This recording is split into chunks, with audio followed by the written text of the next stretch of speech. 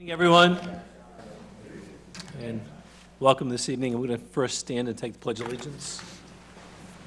I pledge allegiance to the flag of the United States of America and to the republic for which it stands, one nation, under God, indivisible, with liberty and justice for all.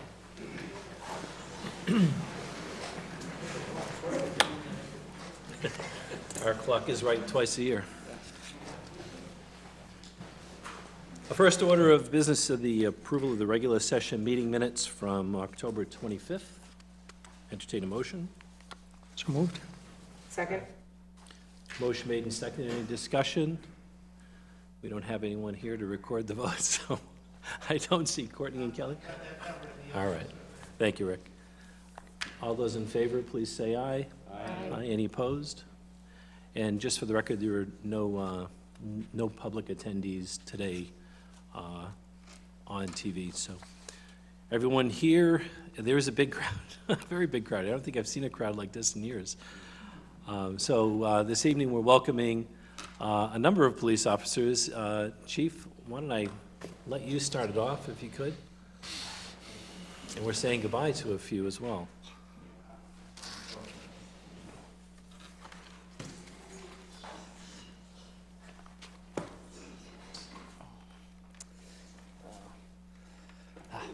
Welcome back, Chief. Thank you. It's great to be back. It really is. It's been a long time. It's wonderful to see you all tonight. So we have a few things on the agenda. So I'd like to first and foremost start off by we have two new officers that we've hired and have gone through their training. They've been on the road. Obviously, I've been gone, so wanted to be here to formally introduce them to you all tonight. As you know, we've left civil service, so our hiring process is somewhat a little different. It actually is more advantageous to the town, so we're able to cast a wider net, if you will. So we're not restricted to a list or a test put forth by the Civil Service Commission. So we are able to solicit officers from all departments, not just civil service departments, where before we were restricted. So another nice thing about that is we're able to attract more lateral transfer officers. These are officers that are already full-time academy trained. So that's a huge advantage to us. We get somebody that's academy trained, has some experience on the road, as opposed to somebody that the town has to hire, go through the hiring, the background process, and put them through an academy, and then go through field training, and you're looking at probably a year by the time it's all said and done with all their training. And then sometimes, as good as our background process is, sometimes those things just don't work out. So we've been very, very fortunate with the fact that since we left civil service that we've gotten some fantastic lateral transfer officers, and that continues tonight. I'm very excited to present to you two officers that we hired. Both excellent. They're going to be great additions to our family and the public safety team here, and I think they're going to be an asset to the community. First one is Jacob Zablocki. Jacob went to high school, Shepherd Hill. He transferred to us from the Douglas Police Department, right next door, where he was there for about 2 years after he completed the State Police Municipal Academy. He had dispatched there for 2 years prior to that, and he has a bachelor's in criminal justice from Anna Maria College. He's taken several drug investigation classes, as well as some classes in officer safety, and he's hit the ground running with, we have a myriad of young officers there, and he blends in very well with them, and they're hit the ground running on the midnight shift. They've had some fantastic cases and made some very good arrests for officers with their experience, so I'm excited to see where his future comes. That was a great asset. I was glad to see him apply to us and to come and join our team. So he was appointed in July, finished his field training officer, and so he's been working on his own for quite some time while I was gone down in Quantico. Second officer we have is Melissa Bach. She was appointed on September 11th of 22. So she, I believe, also interviewed at the same time Jacob did, and we were very impressed with her demeanor and her background. So when we had another opportunity for a vacancy that arose, we reached out to her, and she was very excited to get the opportunity, the chance to come and join our team. So prior to this, she worked for the Sturbridge Police Department. She was there for about 3 years. Prior to that, she worked for University of Massachusetts in Amherst after completing the Northern Essex Community College Police Academy. And she also has some dispatch experience, where she dispatched for the state police in a regional dispatch center for 2 years. She has a bachelor's in criminal justice from Westfield State, has training in crisis intervention, which is very important. We have several officers that are trained in that, so it's great to have another person that's trained in that and to join our team. And she's also certified as a car seat installation technician, so we'll be putting her to work doing that, because we get a lot of requests for that. And she's also certified in ARIDE, which is Advanced Roadside Impairment Driving Enforcement. So it's like a step above. Officers receive OUI detection training in the academy. This is a step above that. So they're trained to detect folks that are impaired, not just on alcohol, but also drugs as well, and some different tests that they can give. So that's a huge asset. We try to send as many people to that as possible that work the road, because we're a very proactive department. So to have somebody else that's trained in that is a huge benefit to us. So Melissa just completed her field training. We got great remarks from her field training officers last week, so she's on her own. So with that, I believe now we are actually fully staffed. Hopefully everybody stays healthy, and we should be in good shape. So we are very excited. We have had a lot of transition over the last 5 or 6 years, so we're a younger department, but that's great because we have a lot of people that are excited. They're very young and energetic, and the nice thing about the lateral transfers that we get is people that want to work in Webster. One of the first things I ask them when I sit down with them in a preliminary interview is, why do you want to work in Webster? Not just why you want to be a police officer, because you can go be a police officer anywhere. As you've seen in the news, everybody's hiring, so there's no shortage of police jobs. But I want people that want to work here and subscribe to our philosophy and believe in what we do. And these two individuals absolutely do that, and I'm excited to have them on the team. So I'm very proud to present them to you tonight, Melissa and Jacob.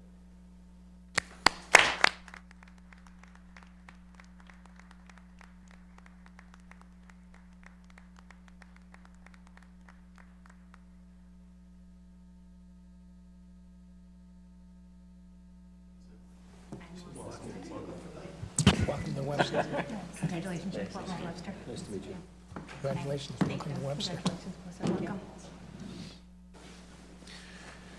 Thank you, Chief, and welcome, officers. I'm not sure if Officer Zablocki wanted to come here because he grew up in Dudley and a rivalry between Bartlett and, You know, I'm sure that's not true. we're the excellent places, so. But welcome, officers, and please be safe out there. Thank you for joining the team. It's a great team. I'm sure you've already realized that, so thank you. Any questions from the board? We can always offer the microphone to the officers if they wish. Okay. All right, Chief, you want to take the next one? And then I'll take the one after that? Is this for So which this one is we the got? outstanding investigative. Yes, so investigative as you work. know, shortly after I became the chief, we had a report of an abduction from the May Street Park, and which is pretty much, after being the chief for about 5 months, was everybody's, pretty much any police executive's worst nightmare was an actual abduction where a 12-year-old girl was taken randomly from May Street Park, transported over the line where she was assaulted and then dropped off, and had very limited information as far as identifying her attacker. So we had to start, we really didn't know where to go, but our investigative team that we had, which consisted of Detective Ham, then Detective Reed, Detective Trainer, Detective Whiting, Lieutenant Wentworth, and the Deputy Chief, who couldn't be here tonight. He's on vacation in Florida. We put together a plan, and I have to tell you that they did some of the finest police work I think that I've seen. They did everything soup to nuts, between collecting surveillance footage to the point where they writing extensive in-depth search warrants to search cell phones and cell towers and social media applications. They were able to track not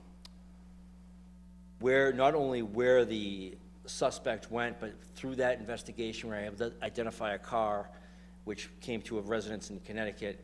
And it was just a very complicated and complex investigation, but the way that they identified everything and tied it all together, when we presented it to the FBI, because it had transferred over state lines, it was a no-brainer, and they were blown away. They pretty much, these gentlemen made the case for the FBI. All they had to do was present it to the U.S. Attorney. So they did all the legwork. They did everything. The case was solved. And we had the suspect identified several days after the incident. We just couldn't do anything because there were certain steps we had to take. You know, getting the FBI involved, we were able to they had a surveillance team that was watching the suspect, which actually collected DNA from a used cigarette from watching him on a job site in Worcester, which was the nail that really sealed the case and was the final nail in the coffin, because that DNA was what tied him to the victim. So we were able to get a minimum mandatory sentence, which he pled out to, which I believe is 25 years he's serving, and there is no time off for good behavior. So they did a phenomenal job. They were recently recognized by the FBI office in New Haven, Connecticut, for their efforts, and they received, and rightly so, received an award from the U.S. Attorney down there. And you know, that was just because of COVID, everything got pushed back a couple of years, but they just really received that October 6th. So I wanted to bring that to the board's attention so that they could be recognized and lauded for their efforts that they made. This is legit a Netflix documentary. It's that good, and I'm not just saying that because, you know, I'm the chief, but to watch it all transpire was just really phenomenal how quickly we did it and how well they all worked together, and with other agencies. It's a once-in-a-lifetime case, and they did a phenomenal job. They hit it out of the park, and I can't say enough good things about it. And, you know, to bring closure, not just for themselves, but the victim and the family, and to be with them every step of the way, particularly Joe Reed was phenomenal with them. And, you know, it was really helpful for the victim to find some closure in this and to get it so quickly. I just can't say enough of how proud I am. It was probably one of my finer moments to be able to give that press conference over there and answer the questions and say that, you know, we got this guy, and these guys did a phenomenal job, and I can never say just how proud enough I am of them. They did a great job. Thank you, Chief. Just certainly a round of applause for all the officers.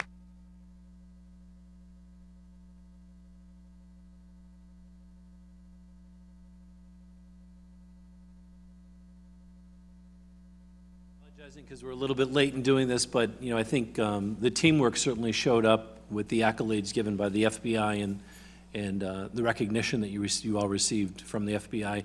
We have a minor, citation, a good citation, mind you, in recognition of all of your hard work and dedication on this. It really shows the amount of teamwork. And, you know, to get accolades from the FBI is just, you know, I think out of this world. So I certainly agree with Chief that it was above and beyond, just fantastic amount of work that was done. I'll open it up to the board if you have any. No, I just think, you know, everybody did a great job. And what impressed me was the intermunicipal and interstate working together. I mean, that's really impressive. It was good. So I think we have some citations. I know Deputy Chief, you said, is In Florida. not here? Yep. Okay, but I see Lieutenant Wentworth. I see Sergeant Trainer. He's got a bit of a beard on. I almost didn't recognize him. I know Sergeant Joe Reed is here. He's got a little bit less of a beard. Detective Ham, I see you're here. You have no beard. And there's a bit of a goatee and on Detective Whiting there. So come on up, and thank you very much.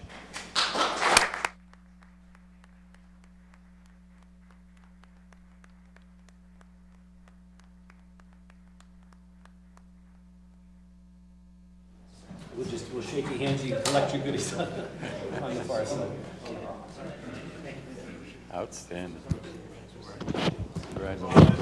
Congratulations, well done. Excellent job. Congratulations. Nice piece of work. Congratulations, well done. Great job.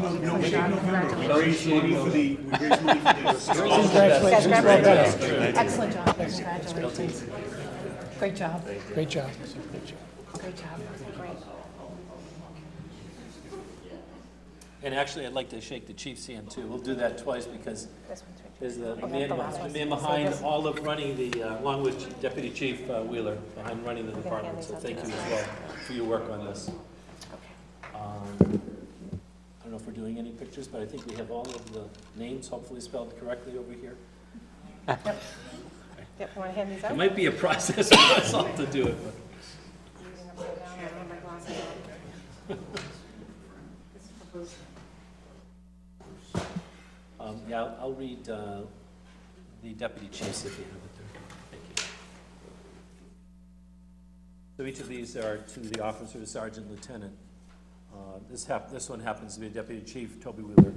Known all by men, these present, that the Webster Board of Selectmen hereby officially recognizes Deputy Police Chief Toby Wheeler and our lieutenant, sergeants, and officers, detectives, and extends its appreciation to them for their outstanding investigative work and diligence during the abduction of a young girl from the May Street Park in May of 2019 that led to an arrest. Therefore, be it resolved that the Board of Selectmen wish to join with the citizens of Webster on this 14th day of November, 2022, in recognizing Deputy Chief, our lieutenant, sergeants, detectives as well.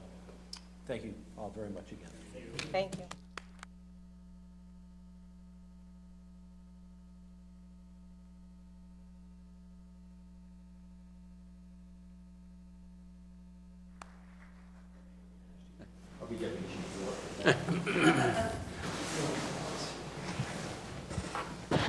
And thank you, Kelly and Courtney, for getting those together. I was the last person signing.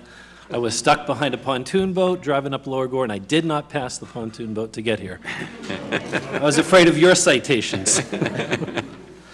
So the no shave, you see the beards and the facial hair, it's no shave November is a tradition in law enforcement. Officers will usually grow their facial hair out for various causes, varies from department to department. So we, the officers donate $50. It goes to the Mike Lee Cindy Johnson Scholarship, and they get to grow facial hair for the month of November. And then they'll usually ask me to do it again and double down December, so for another $50 to raise money for the scholarship. Because that goes to a senior from Bartlett High in Mike and Cindy's name, so it's a way to help fundraise for them. I'm just not sure if Lieutenant Wentworth, like me, can't really grow a beard, but This is all I get. all right, thank you again. The next item on the agenda is something that I think the entire town, the Board of Selectmen, our town administrator, the entire police force should be extremely proud of. It's recognizing Chief Shaw's accomplishments through taking the course, the FBI course, at the National Academy in Quantico. I'm sure that Deputy Chief Wheeler missed you greatly the time you were away. I know you didn't get a chance to come back and see your family during that entire time, but it's important to recognize this accomplishment. You know, it is the National Academy, if you all don't know what the FBI is, the premier training in the world. So this is probably the envy of any police chief, any top law enforcement officer, not just in the country, but in the world, to attend and to attain and to complete. So, Chief, we want to wish you congratulations, and it's a long time away from your family. We did see some of the updates on Facebook, so we know you were actually working hard. They are not hardly working. So, and congratulations again from all of us. Any comments from the remaining board Just members? outstanding. Other than Yeah. congratulations. It's outstanding. Thank you. Right. I just want to say thank you, to Rick and the town, and I can't say enough to my, Deputy Chief Wheeler, Lieutenant Wentworth, the sergeants, everybody over at the station for kind of, picking up the slack and allowed me to be able to really immerse myself into this experience. I applied in 2015 to go, and I didn't think I was going to go, and then I got an email in March saying, "No, by the way, we'll see you in July." I thought it was a joke. And then being able to go down there and knowing that they had everything here well in hand, and I had no doubts at all about, their abilities to do it. And I'm thankful, truly thankful that they picked up the slack and ran everything here fine. And, I had no doubts, and I just am very thankful. It allowed me to really get the most out of that. It was an awesome experience. Like, I can't say enough about it. Like, I would say even borderline life-changing. I met some phenomenal people from all, like the chairman said, all over the world. It was a great, learned a lot about myself and others, and took back some good ideas, but I also it reinforced a lot that, we do things right here. It made me very thankful, not that I wasn't thankful before, but I'm very thankful to work where I work in this department and for this town because of what we do here, and we have a very special place, and it really just reinforced that with me, and, I can't say enough about how much if anybody that asked me, like, would you go back again, I said, absolutely, and I recommend it. I want to send as many people from Webster to go down there as we can, as they'll allow. It's very competitive. I waited 7 years to go, but I'm going to try to get as many people down there as we can. So thank you again. It's Well, certainly a first for Webster, I think, ever, having a chief or anyone going to the FBI National Academy. So we wish you all the best. He did almost have to get called back. I remember getting an email for a court case that he was going to be required by the judge to come and testify. I think he may have uttered a few words that maybe we can't publish definitely here, wanna but repeat those. fortunately, that case was dismissed, and you didn't have to interrupt your service, so. Sounds good. Thank you again. Thank you to your command staff and to all the officers for, picking up all the pieces that had to be taken care of during your absence. So congratulations again. We do have a citation for you. I'll read it.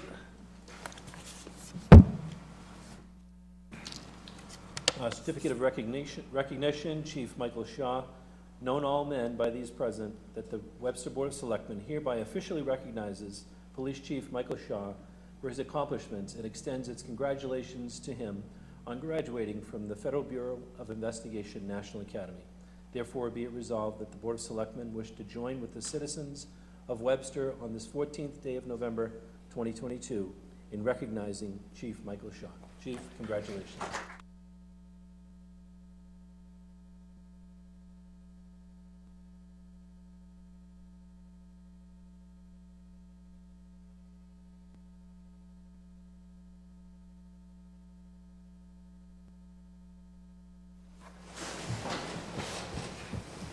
And now to the more somber part of the police department evening tonight. We're here to recognize 3 of our reserve police officers who will be retiring. Captain Todd Jankowski, Sergeant Chad Davino, and Officer Richard Welczyk for over 20 years of service to the town. I'm trying to see who may be here sitting down. Okay, there's Todd. I can see Todd. Gentlemen, if you wouldn't mind, I think, Chief, you have some plaques. We just want to say thank you. I'm sure you've spent a lot of time. I know Captain Jankowski was at the Wintiki fire, probably hopefully the last and worst call he will have ever gone to in his retirement. But thank you all for all your dedication. You've had a lot of time to spend, I'm sure, whether it's parades, details, or what have you, and all that volunteer work. So thank you again from the bottom of our hearts and from all the citizens of Webster. We'll miss you. And Chief? Yeah, so Have a this few is, words? Sorry. this is unfortunate because, one of the things that came out of the Police Reform Act was they created the Post Commission, and one of the things is to change the requirements for part-time police officers. They had to attend a Bridge Academy and do so many hours of patrol time a year, which we just weren't set up for that here in town. And the Bridge Academy was another academy where they had to commit so many hours to do it, and unfortunately, it's hurt a lot, not just Webster, but a lot of departments. We really, for my entire time here, we really counted on the reserve officers here to help us out quite a bit, and it hasn't been more evident than, when we have our larger events, 4th of July this year, we didn't have any reserve officers. They volunteer their time, so these men and women that make up this unit, they would come and they would donate their time to do traffic assignments, or if we had a catastrophe where we needed someone to help in direct traffic, they would come out and do that at no cost to the town because they cared about their community. And to lose them is it's a really unfortunate byproduct of the legislation that was passed, and there's just no way around it. So it's unfortunate that we have, these gentlemen retired, and it's a huge loss to this town. It really is. It's a great opportunity for the officer or the person that wants to give back to their community in the way that these gentlemen did by volunteering their time and being a part of the community and helping out. But it's also a great an opportunity for somebody that's younger, maybe trying to get into law enforcement, to get some experience and to do those ride-alongs. And, we required our reserve officers to volunteer so much time, and a lot of them, especially these 3, exceeded that. Because they loved what they did, and they loved who they did it with, and they loved who they did it for. So to lose them is, it's tragic. Might be a strong word, but I think it's appropriate because it really is a shame, and it's something that the legislature really dropped the ball on that because they were a huge asset to the town, and even just we had the parade on Veterans Day. And I had to staff that now with officers paying them overtime, whereas, they had everything down to a science, and they enjoyed doing it, and they were great at it. So now the town has to pick up that slack, but we lose those people that were there for the right reasons, like I talked about when we hire our lateral transfers. We want people that wanted to work in Webster. These 3 individuals in particularly wanted to do what they wanted to do because they love this town and they love the department. So to lose them it's really unfortunate. I can never say thank you enough to them for all the hours that they put in and all the stuff that they did behind the scenes. It's countless hours that even not in uniform, just, making sure that all their trainings are up to date. That, Captain Jankowski ran the unit like a professional, like a mini department. He did a phenomenal job. Sergeant Davino has been on for, over 20 years and was great in mentoring the younger folks. And Rich Walchuk, I mean, you couldn't ask for somebody with a bigger heart and a great family. And they still will continue to volunteer with us, but, it really is unfortunate to lose them. And I just want to say, gentlemen, thank you very much. So we do have some plaques for you to hand out. If this is the appropriate time to do that. Sure. But, Have you come on up. We will be a lesser community based on your retirement, and we will certainly miss all the efforts that you did. And thank you for all your volunteer work. So.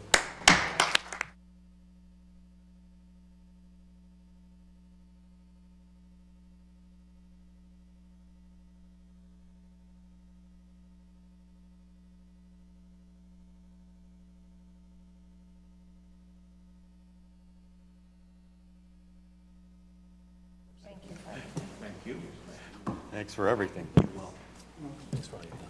Thank you for everything. Thanks for all you did to Webster. Thank you so much. Thank you for everything you've done for Webster. Thank you very much. and I think you've heard enough from me. So I was going to say, Chief, is there anything else? Would you like to come up here and take my chair? I'll go with the audience. I'm good. All right. Chief, thank you very much. Everyone, Thank you very much for your time. officers, command staff, please stay safe out there. Thank you for coming tonight and supporting everyone. And thank you all for recognizing them for all their efforts. And it really means a lot to have the support of the board and the community. So as the chief, I thank you very much. This wasn't always like this, as anyone that's been around for a while. So it's really nice to have the support of the board, and I appreciate it. So thank you all. Thank you, Chief. Thank you.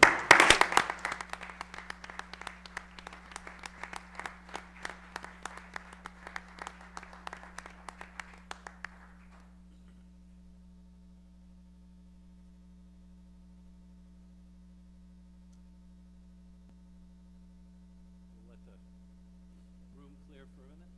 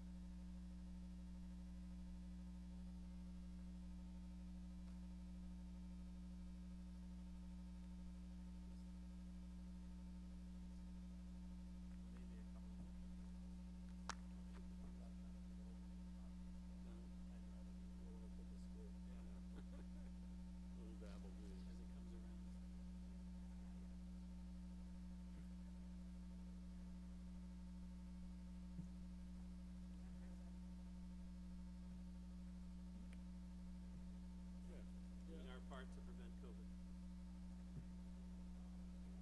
Next up, we have Senator Fatman and Representative McKenna, I think, making their way through the throng of police out there.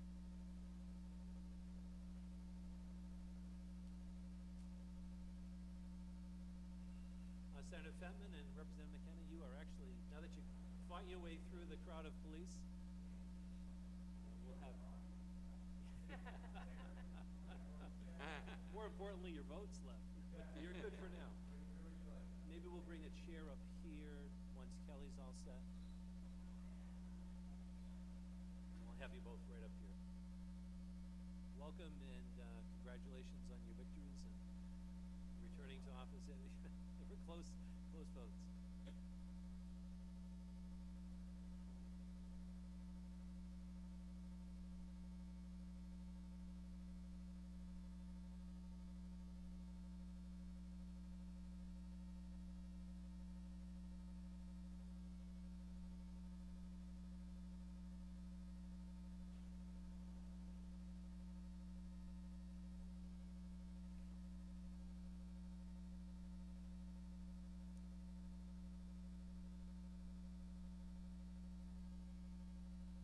I'm not sure if they're putting up your presentation.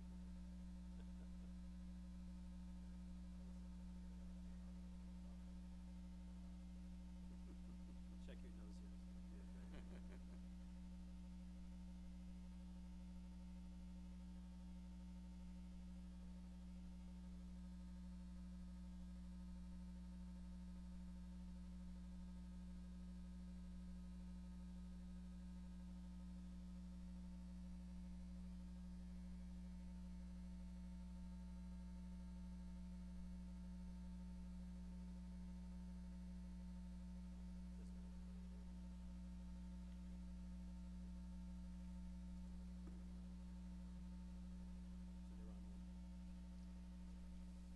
So, just for the record, we do have National Grid waiting online. We have an agenda item coming up with them in about 20 minutes or so. Welcome, Senator Fatman, Representative McKenna. Pleasure to see you here. We just marched in the Veterans Day parade, at least with Representative McKenna. I'm sure you were marching somewhere else, Ryan. Southbridge. We'll forgive you for that, that's okay. So welcome, and we thought tonight if you could give us an idea or maybe legislative update, perhaps talk a little bit about PFAS, water, maybe a little bit about the bridge between Webster and Dudley, and whatever else you had on your mind that you might think makes sense to talk with us about this evening. So welcome. Absolutely. And before we get into legislative update, I just want to make a comment or two about the proceedings that happened before we came in with the police. And I think it's appropriate that we're here this evening with the recognition that our fine police department received. And it strikes me, and I usually say this at Veterans Day, but it's appropriate here as well. Oftentimes people will come up to us and say, thank you for your service. And we do have service, but the hardest thing that we often have to deal with is someone yelling at us about a presidential issue and a neighbor who throws grass clippings on their lawn. And that's not a real challenge in the real world. The gentlemen, ladies and gentlemen who serve as veterans and especially as first responders are those who truly have public service. So they're the ones who truly deserve thanks and gratitude for their service. So I wanted to say that. And then we heard the comments from the chief on the unintended consequences of the post-commission. You know, it's really sombering to hear that, and it's part of the reason Senator Fatman and I were not in favor of that bill, and it's frustrating to see the negative impacts that actions that the legislature took with best intentions in mind, but the negative impacts that it's having on small communities. So, you know, we appreciate all that they continue to do. Well said, Joe. Thank you. Thank you. Yeah, I just want to reiterate, too, to thank our veterans, because we just got through Veterans Day. We were all down in Memorial Beach, and I met a guy at the Polish-American vets after all the ceremonies were done, who I think some of us know, Archie LaPlante. And I spent a little bit of time with his son, and you talked about sacrifice and, you know, what people do to preserve what we're able to do here right now. I was informed that Archie was on a boat with Winston Churchill on a somewhat secret mission, you know, in Europe, and he was up in the crow's nest. And, you know, Archie's 101 years old, he'll be 102, and just want to express a great deal of thanks for all those who serve. And I'll say it's under that umbrella, it's wonderful to be back participating in a meeting like this. It's been a long time. We all know it's been some obstacles over the years in the way, but it's really nice to be back, so thank you for having us. Yep, certainly welcome back. COVID's put a damper in many things, and thank you as well to, I think, Archie's brother, Joe, Yeah, Joe, yep, Joe's- Combined, I think they get 200 years, because Joe's going to be 99 Yep. in December, so thank you to him as well. So I'll leave the floor open to the two of you. Yeah, well, I know one of the things that you mentioned right off the top, which I know everyone here in Webster is certainly concerned about, is the PFAS. And while I don't have a ton to report on that, we did recently finally pass an economic development bill in the state. And fortunately, tucked into that bill was a line item that was approved that is for a reserve for local and statewide environmental and tourism projects. And then there's probably several hundred targeted projects within that, and one of them is $100,000 for design costs, related expenses associated with the construction of a water treatment plant to assist with PFAS remediation in Webster. So there is a targeted earmark within the economic development bill that was just signed last week by the governor that'll provide a very small step in the right direction to assisting Webster getting off the ground on whatever form of remediation or treatment is on the horizon. Thank you, Joe. We were Thank also in Shrewsbury not too long ago for, I think it's District 7, with the firefighters. And one of the more significant things, obviously our firefighters are affected pretty greatly by PFAS as one of the, issues that they face with their public safety service. And there was a discussion with Representative Kate Hogan, who is the highest ranking woman in the House of Representatives, and I believe third or fourth overall outside of my branch. But she had made a commitment to helping not only with PFAS for public safety officials, but for public water systems as well, and said that that was on the legislative radar for the next session, which starts in January. Which, to segue in, we have some decent news with regards to where we see the state budget going. The most recent report for projection was we were about $300 million over projected revenues currently. And if you've studied anything about the last fiscal year, it was about $5.6 billion budget surplus. So with being able to ascertain funds, Joe and I have had some success in doing that with trying to help the town of Webster. He mentioned the money in the economic development bill. We also had put some money in for Jaws of Life down at the fire department, $200,000 for Webster Lake Association for mitigation of some of their waterway systems, and those are things we look to build upon in the near future. The FY budget coming up will start in the House in April, but it will really start in February when the new governor will file her budget, and then we'll get a chance to amend and take a shot at it as well in the Senate in May. So if there's anything that is on your mind that, I like to concentrate on infrastructure type capital programs because they have long-lasting effects. If we can help in that regard, be happy to do so.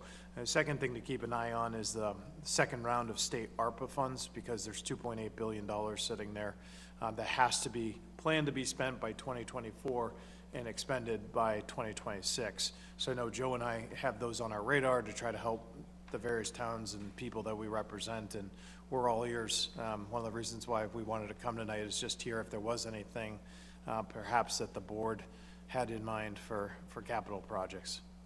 Well, I think we're seeing the effects of it, maybe suffering the effects of it on Lake Street with that first round of ARPA funds for the water and sewer. So I think that's worked out well, and I'm sure that Earl, sitting on the Water Sewer Commission, can identify a street or two that some of those funds can be worked on, as well as Rick trying to figure out where to spend. Are there going to be similar apportionments, do you think, similar fashion of apportioning those funds by cities and states? I think so. I imagine, Yeah, I think it passes prologue on this. I think the system worked last time. They'll probably pursue it exactly the same way. I think just a few other issues that might be worthwhile for the community more than anything. Joe and I had filed a bill in honor of the Dabrowski family and their daughter Amanda. Unfortunately, it hasn't gotten to where it needs to go to become law, but we feel fairly confident that next legislative session that we will be able to come here with that family and report it is law. You know, there's a loophole in the domestic violence protections in our state that basically say, you know, if you're a temporary employee, you're not eligible for those. And it's a loophole we like to close. We actually went to the resident expert here to help us with Selectman Bork and see how we could fashion it in a way that, you know, his business community could support as well. So we feel very strongly we can get this done. And, you know, obviously the Dabrowski family, Ed, Beth, and Vicky would, you know, obviously venerable people in Webster, and we want to make sure that we do right by them. You know, I think at the appropriate time, please let Kelly know, and we can all sign our letter of support between Rick and the Board of Selectmen as well. So Yeah, that'd be great. something that needs to be done, should have been done, but you know more how legislation goes. Yeah. Or doesn't go. It often takes years and years for even the most non-controversial piece of legislation to get passed. In the context behind that is that there's some 5,000 or 6,000 bills that get filed each session. So simply getting through the number of bills and weeding out what needs to pass is a monumental task. So there's some context to that. And I know, Randy, you had mentioned the Brandon Road Hill Street Bridge, and while I don't have any direct updates, I was chatting with several of the boards of Selectmen members from Dudley on our Veterans Day March, and my recollection from past conversations is that Dudley was kind of taking the lead on it, as the bridge is physically located in Dudley. And the sense that I got from them is that they're ready to jump, and it's the state, no surprise really, that is dragging feet and not allowing them to move as quickly as they would like. So with that in mind, I wasn't able to speak with anyone. I know Senator Fatman wasn't able to speak with anyone from DOT between Friday and today, but we're happy to reach out and give a firm push in the right direction to try and let them know that the towns are ready to move. Just give us the necessary approvals and permissions. Yeah, and perhaps that's, you know, available for ARPA as well, so. Do Absolutely. you have any idea whether yourselves or Rick with regards to, is it going to be a complete demo and brand-new bridge? Is it going to just? I'm told by Mr. Ruda that it's going to be a complete demo. That's his belief as of last week. Is it also for a temporary replacement, or is it a permanent? Permanent Permanent replacement, yes. So we won't be able to use that road for probably another year or two long, If Probably a all couple goes years. well. probably a couple of years, yeah. If all goes well, yes. Because obviously it's having a great impact, negative impact on Main Street.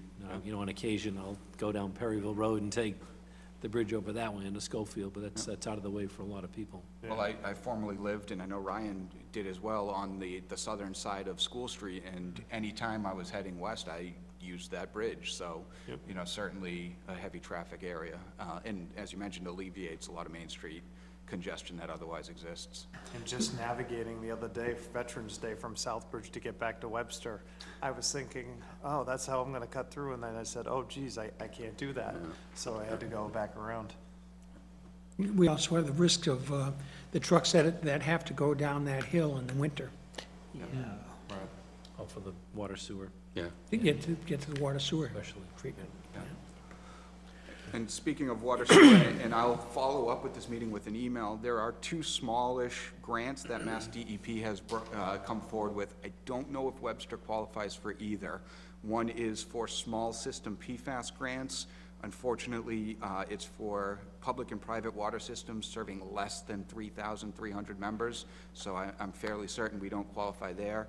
And then the other one is a sewage grant, and it's making funding available to come into compliance with 314 CMR 16, which is buried in mass regulation, and it's allows for design and implementation of notification systems, metering, and consultation services. The caveat there is that those who have received grants in previous cycles aren't eligible. So I don't know exactly where the eligibility for Webster would be on that, but as I said, I'll be happy to forward that to Rick, Courtney, and Randy on behalf of the board. Anything helps.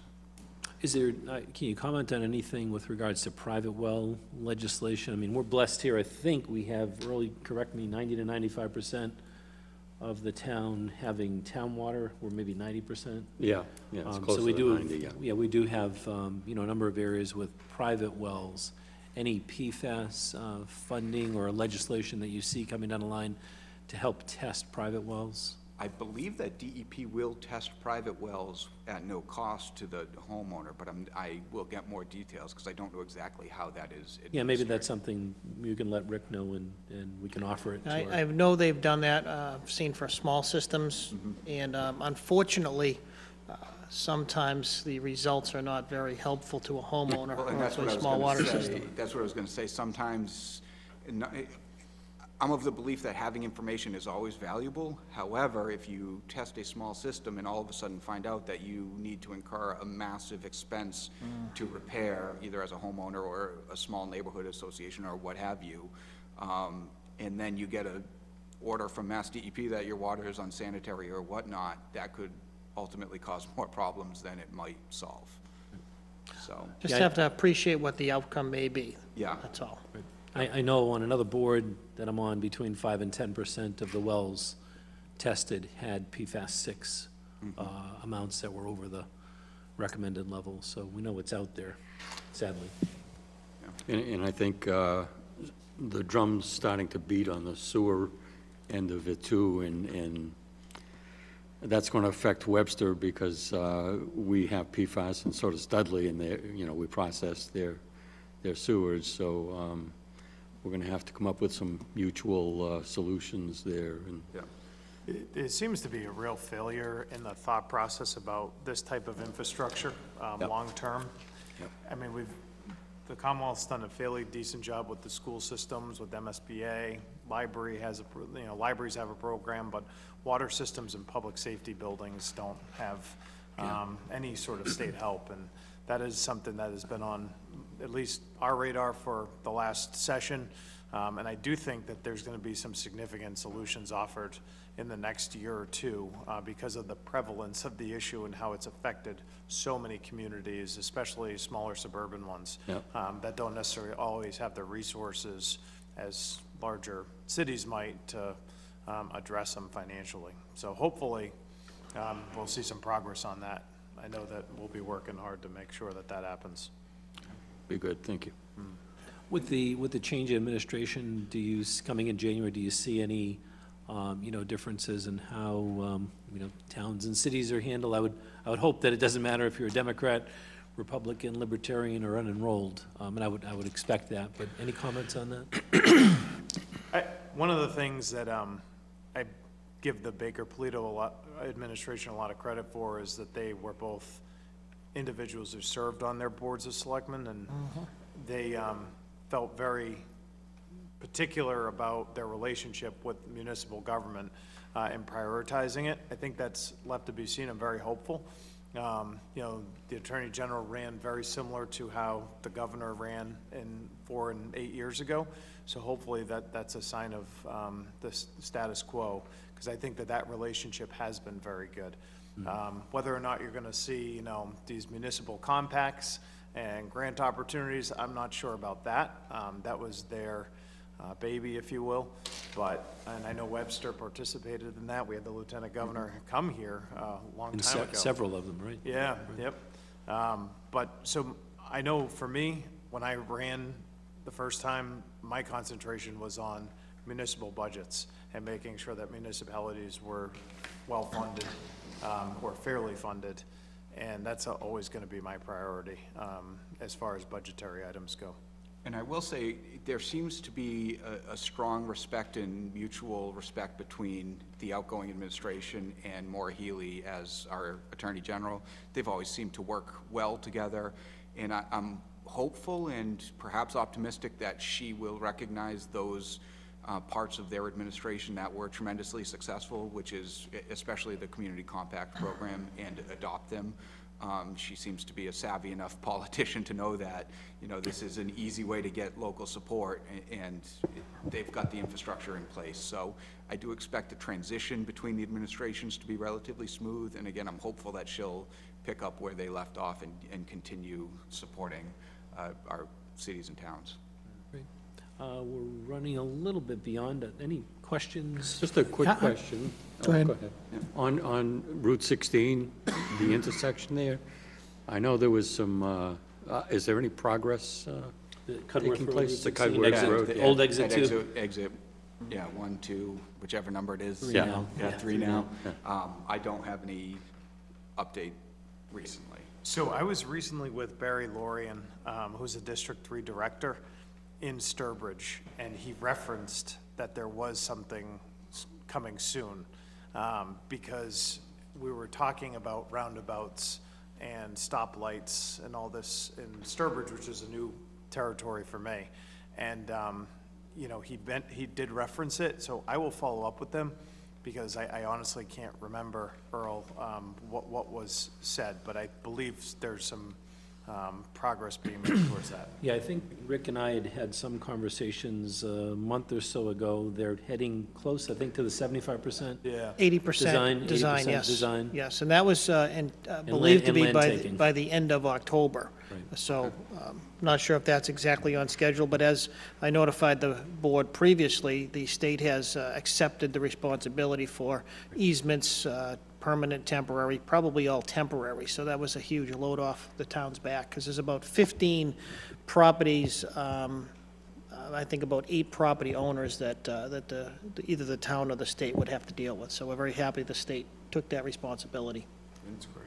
Tom, did you have? Yeah, I just had a question on PFAS. Is there any legislation that's out there to prevent the spread of PFAS into the environment and/or minimize exposure to people like firefighters? I know there is. Off the top of my head, I will not be able to recite it, but I will get you an email that has a whole category of some of the various pieces of legislation. Last when we were with the firefighters up in District 7 in Shrewsbury, I know that that was a topic that was discussed, and I think that that was when Kate Hogan, the state representative from, where's she from? Stowe? Yeah, Stowe somewhere area, around that. had made the commitment to trying to help with both public water systems and with our firefighters and making sure that they're protected.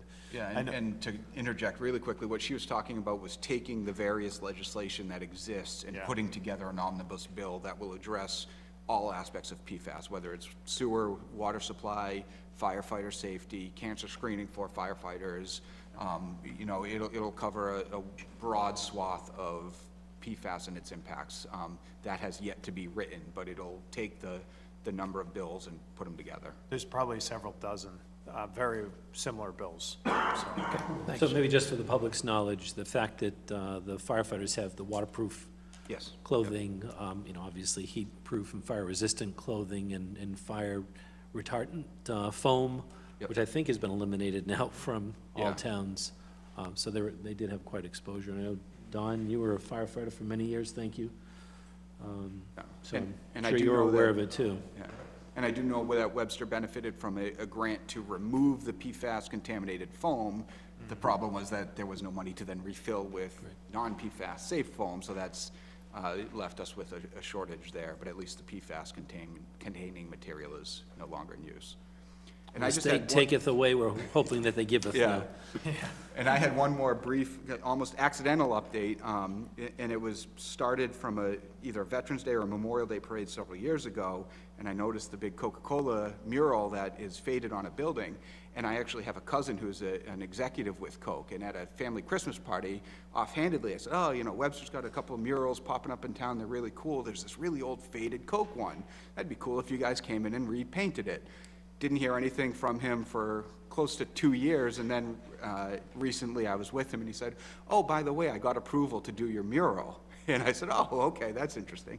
So he had mentioned that he'd been working with one of our fabulous carols in town. I don't recall whether it was Carol Sear or Carol Marchand. For the record, they're both fabulous. Absolutely, absolutely. So he had been working with Carol Sear as far as getting permits and approvals in place, and Randy mentioned to me on the Veterans Day Parade that it was worth bringing up, because I see it as more of an artistic mural, but it is still an advertisement, and there are bylaws in town that may be implicated or impacted, so just something to have on the radar. Yeah, I think that it's going to be probably listed at 5 cents a Coke could probably be nostalgic, historic, and not advertising, but Yeah. I'll leave that to the town administrator. And there is the question outstanding of whether the town even wants that. That was just me talking to a cousin saying, oh, that'd be kind of cool. It's up to you, representing the town to determine whether we do in fact want a That's giant. something I looked at for 25 years out my office, so I personally would love to see it. Yeah, I think it would be cool. So in any case, he came back 2 years later and said Coke is on board. So I thought that was pretty interesting. And I think That's they've great. recently done one, I don't remember the town, but it's not too far away. Or something like that. Yeah, where they've actually renovated a sign like that on a building. Yeah, and for anyone not familiar, the building is 228 Main Street, and you can see the mural as you're heading east on Main Street, and it's a pretty sizable mural. I think it's combined with Horton Furniture, there might be a furniture. Rassicot, Rassicot Brothers, yeah, right. yeah. Rassicot Brothers. So, Great. Any further questions for our senator? I would just representative? point out that we certainly will be getting you a list of those capital items that are near and dear to us that affect really all, multiple departments, schools, seniors, and I know those have been areas that you've been successful in the past trying to get us some funding for. So we have a lot of needs, and we'll be letting you know those. The other thing I would just like to point out, while we're briefly on the topic, that really do appreciate the efforts of our outgoing administration and your efforts with them. I don't think, we worked with several administrations, and they've all been really good to local government, but the outreach by this administration is really fabulous, and we hope we continue to see that with the new administration, and certainly to the extent that you can help make that happen, we appreciate that. absolutely. I don't think there's anybody in the state, local official, who doesn't know the lieutenant governor. Yeah. I mean, that's, whatever the politics you are, everyone knows the lieutenant governor in this state. So let's keep that going. She made it a point of her tenure throughout her Yeah. tenure as lieutenant governor, so. And I think it's good to point out, too, that the new lieutenant governor is a former mayor. Local government, Mayor of- exactly. So local government, so I gotta believe she will take the same steps as the current lieutenant governor to make sure that our municipalities are heard. Well, I'm sure you'll both have her on speed dial. That's right. Okay, anything else? Otherwise, I think we'll wrap this up, and thank you very much for both coming. Thank you. Yeah, Thank you for appreciate having it. us. Thank you very And, much. maybe we'll do it in a half a year or a year, not a couple Not of 3 years. No more COVID. No more COVID, absolutely. Thank you. Next item is discussion of and possible vote to hold a hearing on the alleged liquor law violation at the Polish American Citizens Club, 37 Harris Street, Webster, Mass. Police report states that alcohol was being served in an area outside of the designated serving premises. And I do believe Deputy Chief, not going to demote you yet. Chief, do you want to come on up here and maybe give, we've got information in our packages on page 9 that we were provided by Kelly and Rick and Courtney. Maybe give us a brief intro to this, and I think we have a gentleman here. Come on up if you'd like.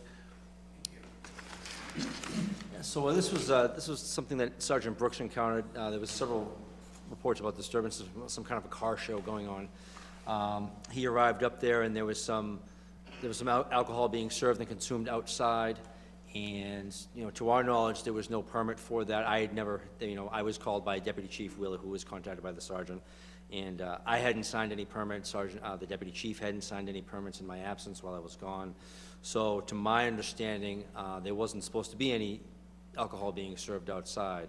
What somewhat complicated this situation was the bar manager, I believe it was Carlene Rosario, was telling them they had spoken with Courtney at the town hall, and the ABCC was involved. So I'm not super familiar with how these licenses go outside of the town. I didn't think that that was happened, but I wasn't sure. So at that point, we didn't make any attempts to shut them down. I said that I would further investigate it, but if you see in your package, there's clearly pictures where alcohol was being served. And after following up with Courtney, that no permit was issued by the town or the ABCC, so I'm not sure where that came from.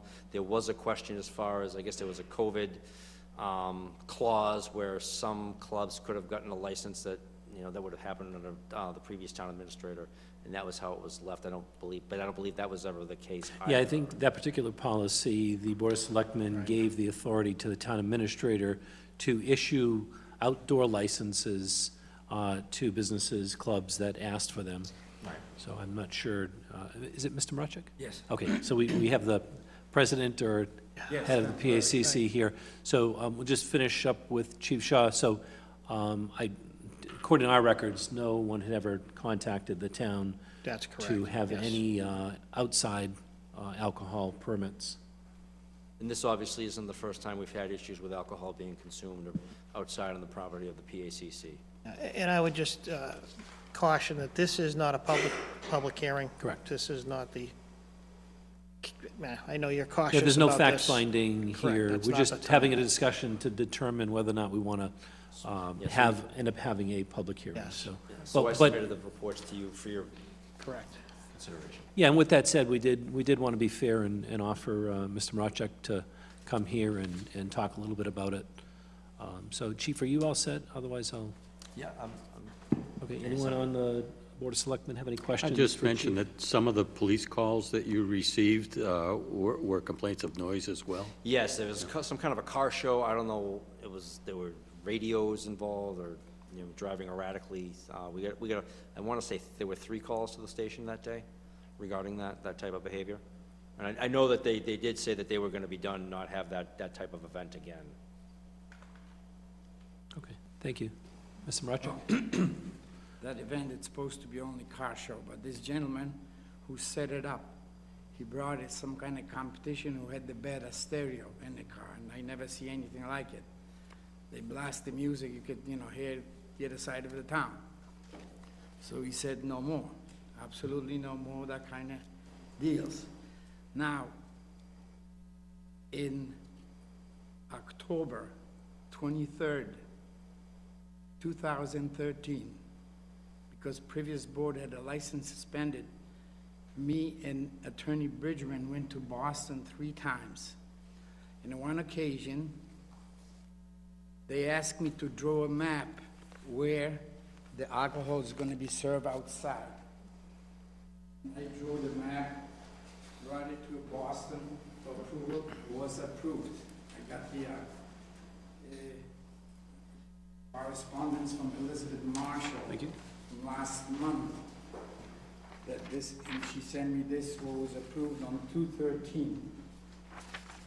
Now, once upon a time, So, Mr. Marchek, this is something that was drawn up in 2013 and was recently sent to you? she sent it back to me about a month ago. And what was the individual's name? What was the individual's name? It's, Elizabeth Marshall. I have the original facts from her. Just Okay, yeah, and we won't need it now, but the chief or Rick may need it in the future. once upon a time, this booth, what you see there, it's a pivot point to have a picnic. On the weekends, they play a lot of games, young guys coming up, they play volleyball, they play soccer, so make a long story short, here's the 4 licenses issued from town of Webster. Every single one of them, they're all a little older. Every single one, it says basement, first floor, and a terrace. So the licenses were issued by a town. Somehow, typing error or whatever it was, that, you can read it, every one of them has a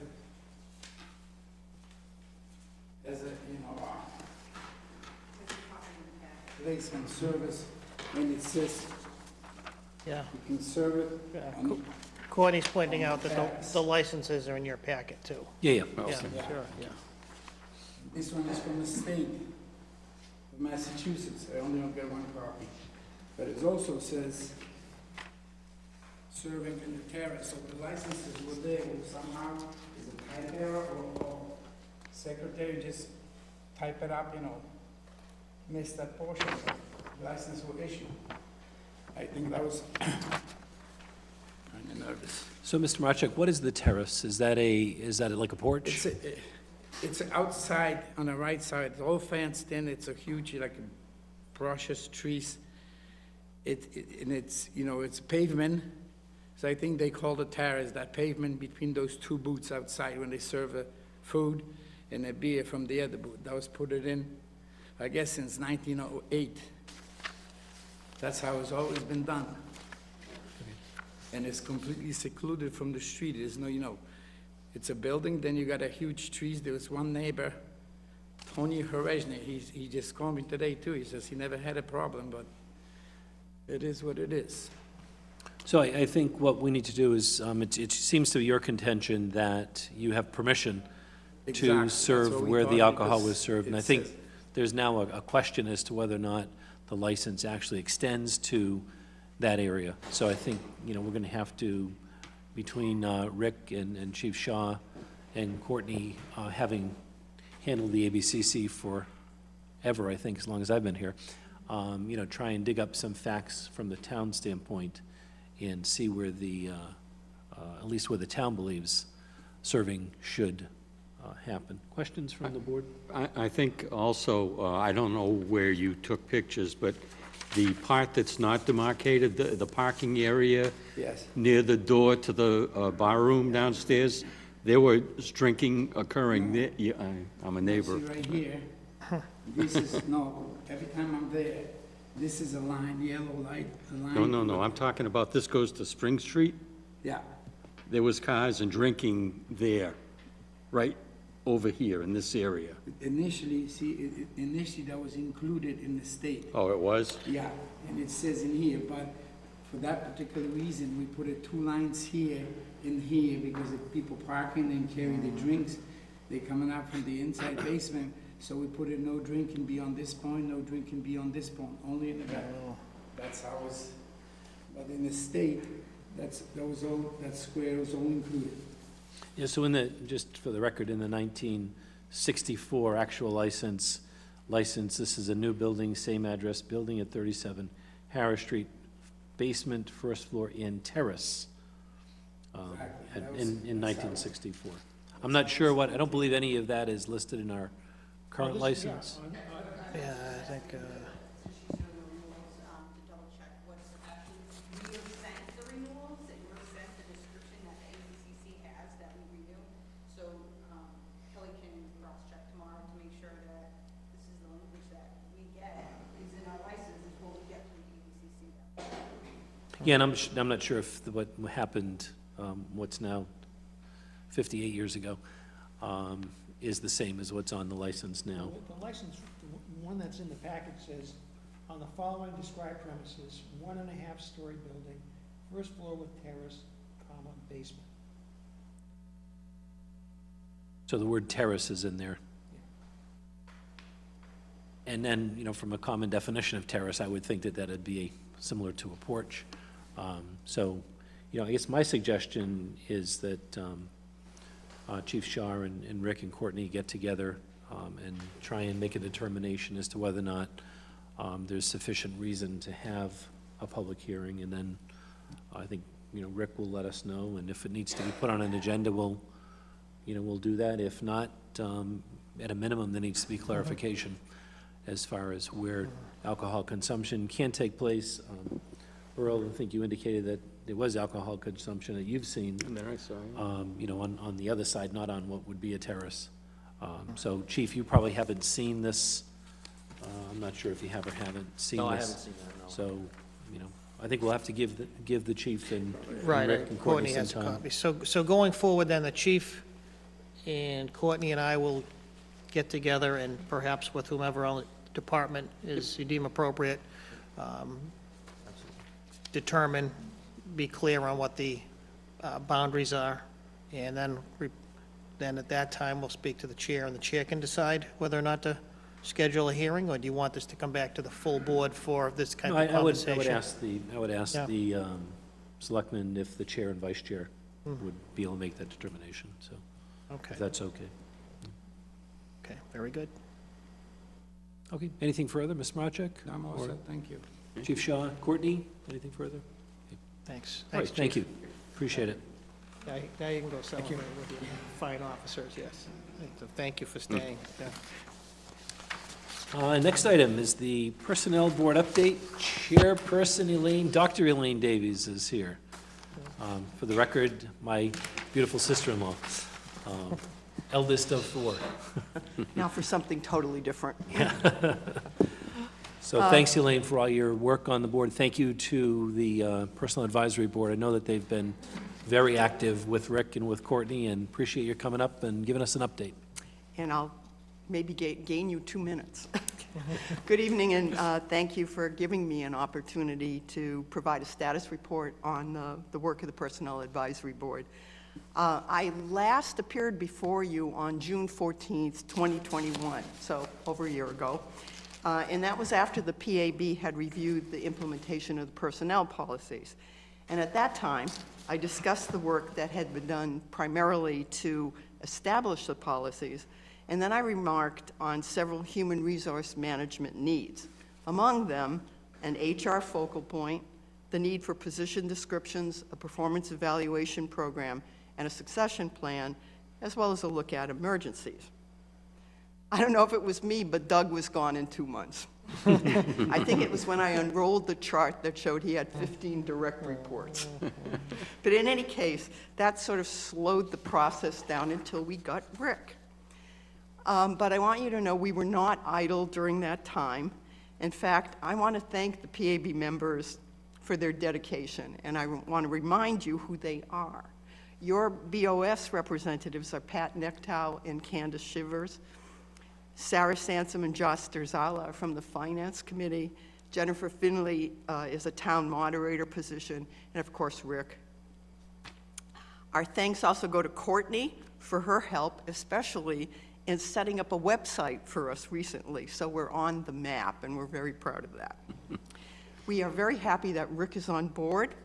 He certainly has demonstrated his understanding of and his support for a strong human resources management program.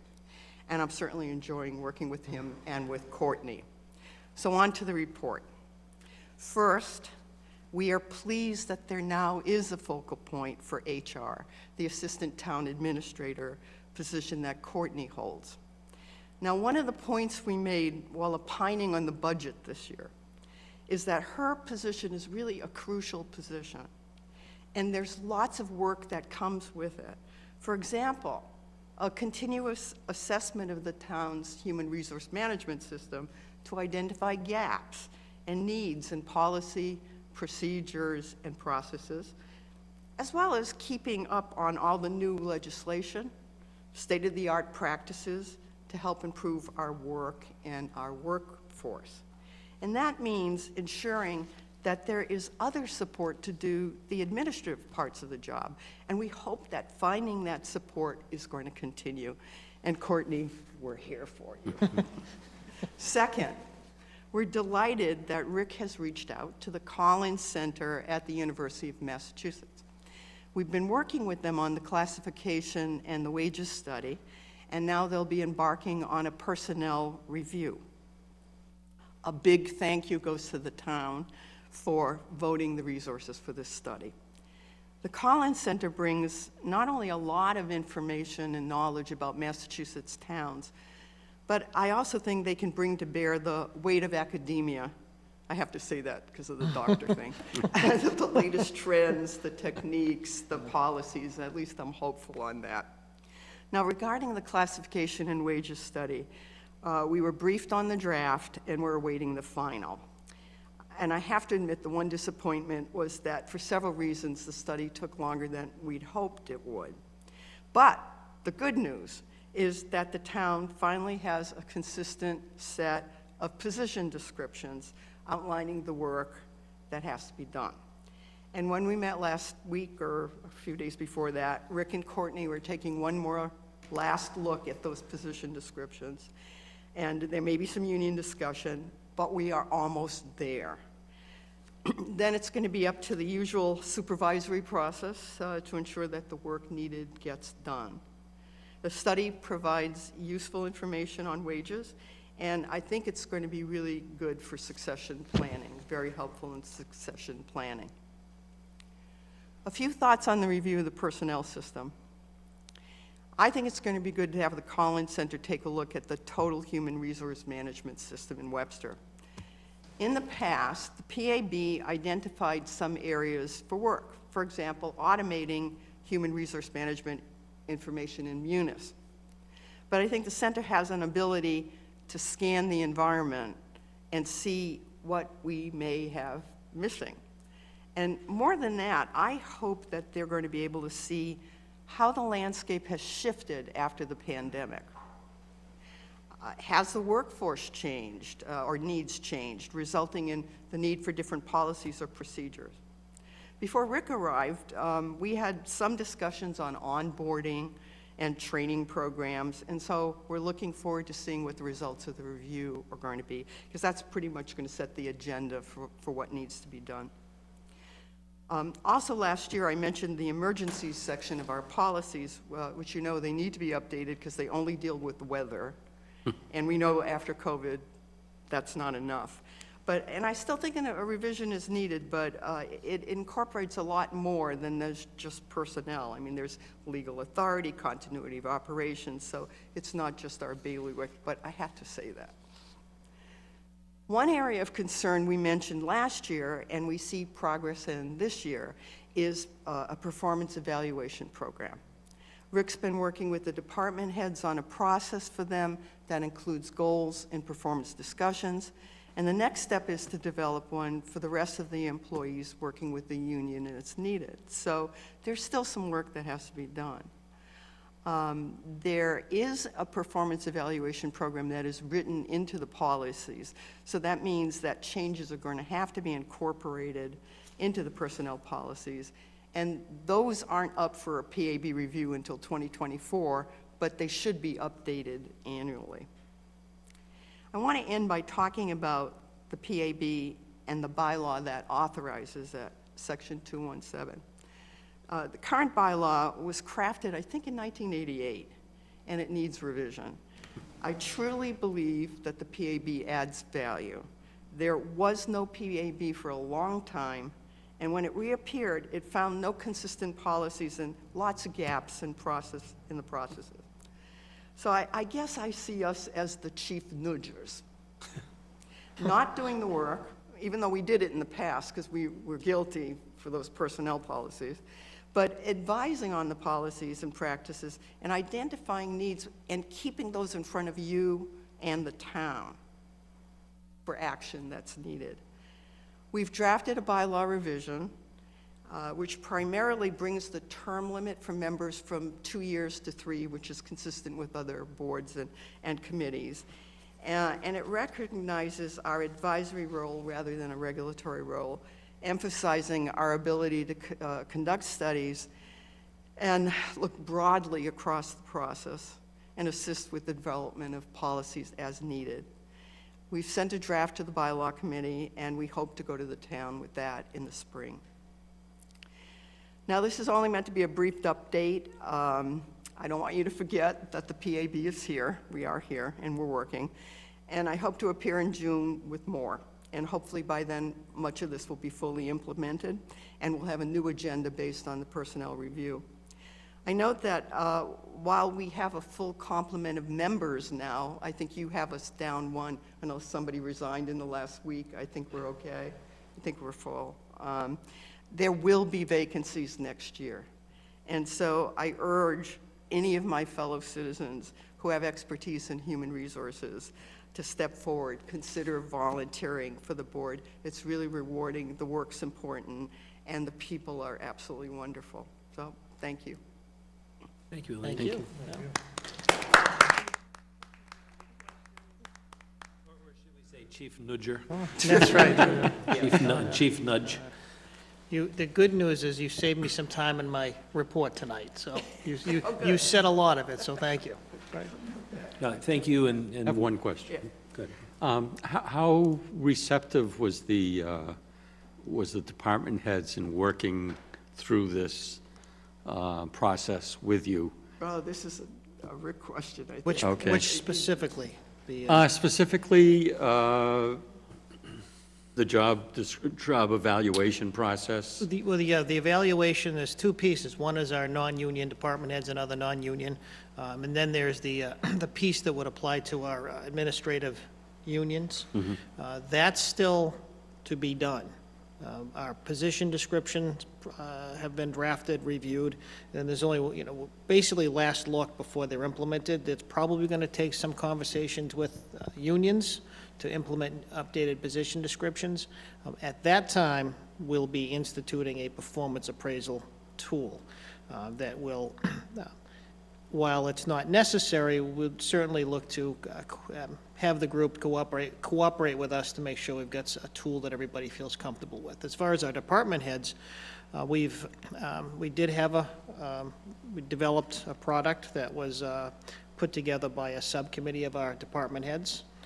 And we've actually reviewed pretty much all of our department heads at this time. So it's, I think, and I would, Courtney would also tell you that it's worked out very well. People are very receptive, pretty much because it's not a check the boxes. It's goals, objectives, your achievements, what can we do to help, and ultimately it's going to be a filtering down of what the board's goals are. Down to the department heads and beyond. So they're very happy with what we're doing because it gives them a lot of respect for their positions and their accomplishments. So. Good to hear. And we're very happy that you have position descriptions. And a performance evaluation process would be the crown.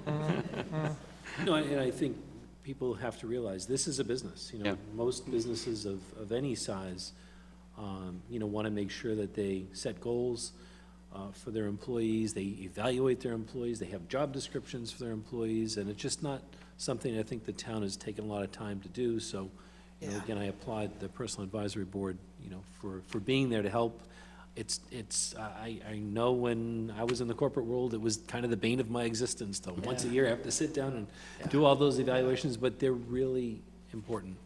And you have to be fair to the employees that work here to make sure that we take the time to do that. So thank you. And Courtney, you may have to be deputized to, you see the chief about that, to make sure that these evaluations and job descriptions get done. So thank you, Elaine. Chief Nudger. Thank you. Any other questions from the board? It has been a pleasure working with the chair of the PAB. I would not let that go unstated. She didn't. Rick said it was a pleasure working with you. It's been a pleasure working with you. All right. Thank you again, Elaine. Next item on our agenda is a public hearing, Brookside Ave. I believe we have National Grid on the phone. Sorry to keep you waiting. Who do we have from National Grid, please? Are they still on the phone? Is someone from National Grid on the phone? Can you hear me now? This is it.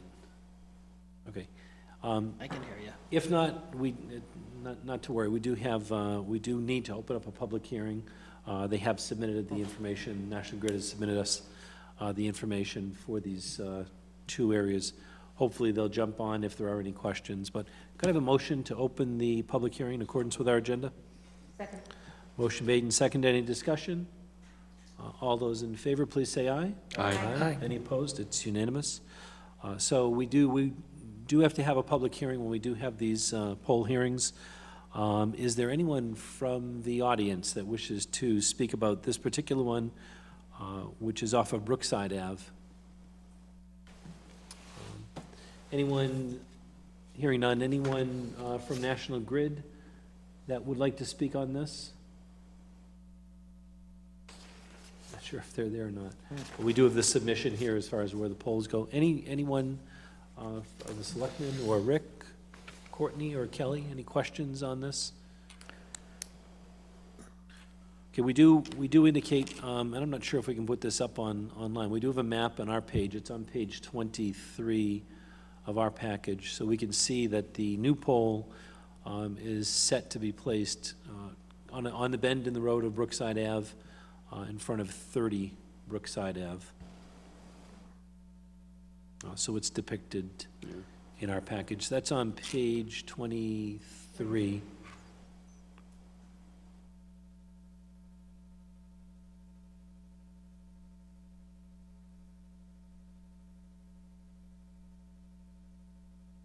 All right, thanks, Rick. So we can see there in that kind of middle of the page on the left-hand side, upper left now, 30 Brookside Ave. Any questions with regards to the request for the poll location? Any other comments? If not, I'd entertain a motion to close the public hearing. So moved. Second. Okay, motion made and seconded to close the public hearing. Any further discussion? All those in favor, please say aye. Aye. Aye. Any opposed? Hearing none, it is unanimous. So now that we've got the public hearing closed, we need to discuss whether or not we want to approve this. Any discussion on that?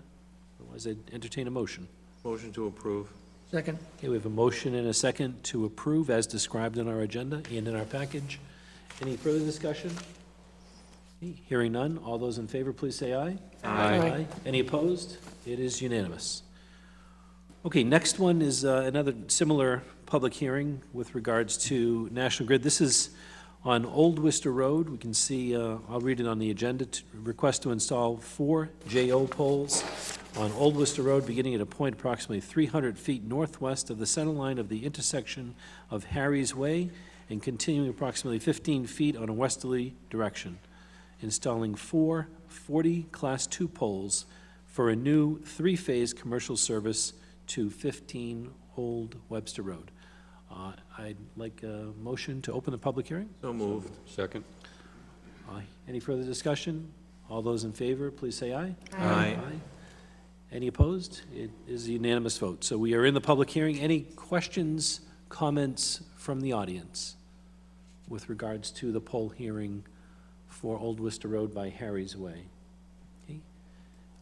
National Grid, if you can hear me, anything to add? I know we do have all their information in writing. It's not required that they be on, just, for the record. We do have the map where we indicate, if anyone's familiar with Old Worcester Road, as you're heading up on the left of this map, you're heading down towards St. Joseph's Cemetery. Any questions? You can see the 4 pole demarcations with the circle, half open, half darkened circles there. Any questions or comments from the board? Okay, hearing none, I'd entertain a motion to close the public hearing. So moved. Second. Okay, motion made and seconded. Any discussion? Okay, hearing none, all those in favor, please say aye. Aye. Any opposed? Hearing none, it is unanimous vote to close the public hearing.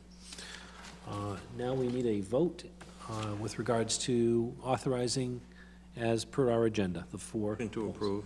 Second. Okay, motion made and seconded. Any further discussion?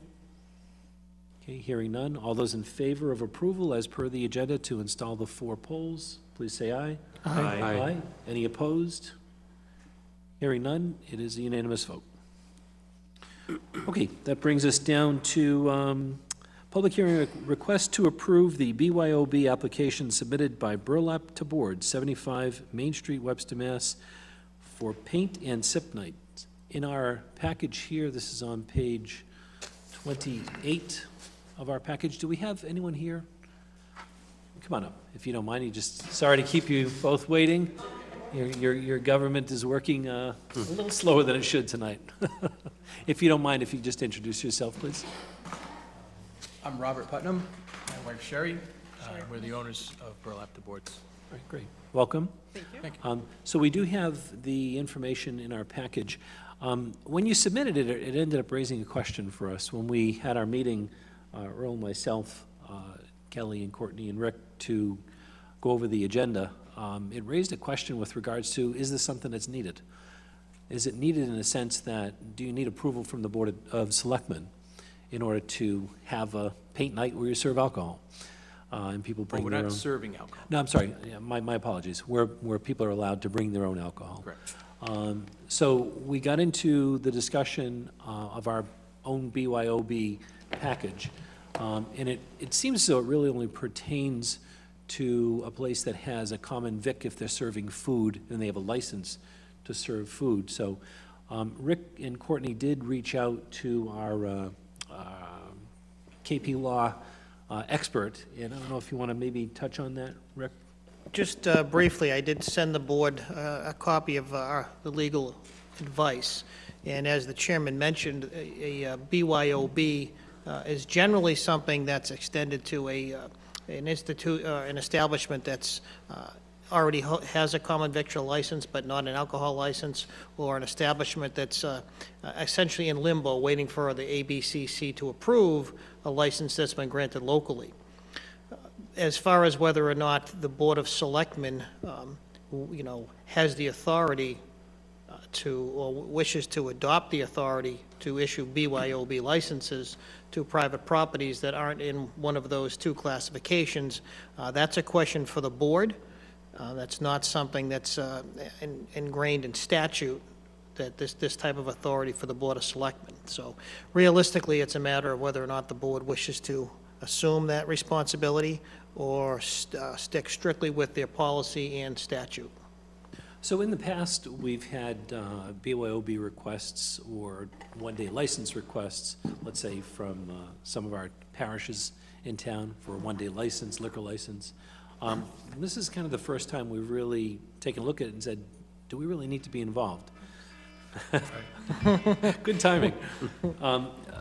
In reading the information from Attorney Cobo from KP Law, he's advising the board that we probably don't want to assume that additional responsibility in requiring BYOB licenses for a business that doesn't have a common vic, doesn't serve food, et cetera. So that's really, I think, a discussion here at the board. It's being recommended, and it's Rick's recommendation as well, that we really don't need to get involved in issuing BYOBs in these types of circumstances. So I'm going to open it up to the board. Again, Rick is recommending this, and Attorney Corbo is also recommending it from KP, that we, kind of take a hands-off approach in this type of situation where there's not a common vic license, there's no food being served. And when we talked in our meeting, looking at the agenda, we thought of it, what happens in a private residence? You have a party, you have a paint night in a private residence, no one's going to come to the board to ask for a BYOB. If you have a paint night at one of the local restaurants, well, they generally will have a liquor license, so it's covered under their liquor license. Only in those situations where you're serving food and a place doesn't necessarily have a liquor license would someone come for a BYOB, or a restaurant that doesn't have a beer and wine license or a full liquor license might ask the board for a BYOB, in which case we have issued those in the past. So I apologize for all the confusion about this, but you've actually helped us out in determining, where we should go with it. So are you basically just saying we don't need? Yeah, I think that might be where we end up. What we want to do is maybe Okay. just discuss whether or not we think the town, through the Board of Selectmen, need to adopt a policy. Or we just say, listen, it's beyond the scope of what we think we need to do, which is basically what our attorney that advises the town on these matters and what Rick is recommending. So, I'm sorry, Don? That's okay. Through the chair, Courtney, who assumes the responsibility for a business that is not required to have a liquor license, but they want to have a sip and see or a paint? Those types of things. Paint and sip. What, paint and sip, I'm sorry. Yeah. Yeah. So who assumes He's the obviously not an artist. He's never been to a No, paint. no, and I'll never. No, he doesn't play one on television. Because we had someone on Thompson Road who did that at one point, and I remember going there one time and having alcohol, but she didn't have a liquor license. She's no longer there. But who assumes the responsibility? The business owner. Yes, and that's what Corbin was saying, is that I don't remember that being before the board, so maybe that didn't even come before the board before. Okay. That significant. Right. But, yeah, as Corbin said in his email, it would be the business. Right, and in this case, the business isn't serving, thus the request for the BYOB. And nor you were applying, you're offering them cups or anything of that nature. They bring They their bring own. everything. They pay for the painting and all that stuff. and Correct. Correct. You want to sit there and have a wine, then have Exactly. a wine. What purpose would we serve by being involved? I think as it's laid out in here, we don't have authority to say you have to get an insurance policy for it. Right. We would set some policies, say, maybe you can only have so many people. I really don't know why we would end up creating a policy, especially when it's being recommended not to. Right, I mean, as you know, you have a policy, but it's essentially consistent with the ABCC regulations. It doesn't try to go beyond that in any meaningful way. And both ABCC as well as the current board policy doesn't call for, doesn't speak to a BYOB for anything other than those two instances that we discussed. So really, it's fundamentally a question of whether or not the board should be essentially telling a private entity what to do when it comes to serving or having people bring liquor to, an establishment. For instance, a Super Bowl party. Right, so, I mean, the board, to answer Tom's question, the board could say you have to have a tip certified, a tip certified person there to monitor the drinking. Right. That could be one thing in a Could be. policy that we could adopt. If it's over a certain number of people, we could ask the chief of police to take a look at it, and, is there gonna be a crowd? Should there be a detail officer there? But, those might be some policy decisions that you'd put in a policy. I This is just just think, very small. no, Well, no, and right, and whether or not, you put that in a policy, but to what extent is it a policy enforceable? Correct. That becomes I a mean, my question. fear is it becomes, if you have for example, at the risk of letting you know, that I'm the president of the Chamber of Commerce in Webster. So if the Chamber of Commerce has an event at Mafre, and you're serving alcohol, or you have alcohol there, but it's not from a restaurant, hence, do you have to pull a liquor license? And I just think I think we're overstepping at that point. For the record, Moffett would probably not allow. Right, no, I think so. On his premises, I think there's a rule against that. I've done a little work online, and I've seen it addressed one of three ways. Either they don't issue BYOBs, or they don't tackle the problem or subject, or the third I've seen is they create a BYOB inclusion for anybody that sells a ticket or pays for an event, any paying. So this wouldn't be like a resident at your home, your Super Bowl party, unless you charge lottery tickets or sold a ticket for admission, and then it falls under their BYOB policy, which can go anywhere from just having sufficient proof of insurance, limiting the amount of alcohol any one person can take in, that sort of stuff. So it's just a matter of how you want to, number one, provide for the safety of all people in town. I mean, it makes little sense if you have a BYOB. I mean, BYOB serves a purpose no matter if it's not profit or a business or, I mean, that's Yeah, I think. the way I look at it. And I think we have a BYOB policy for those situations we talked about, where someone has food being served, or in particular, they don't have a license. They don't have an alcohol license, whether beer and wine, or a full, or cordials, in which case we would actually issue a BYOB license.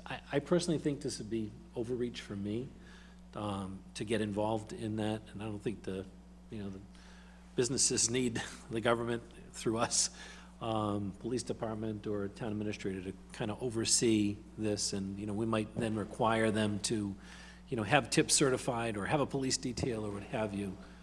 The onus is really on the business to make sure that people behave appropriately.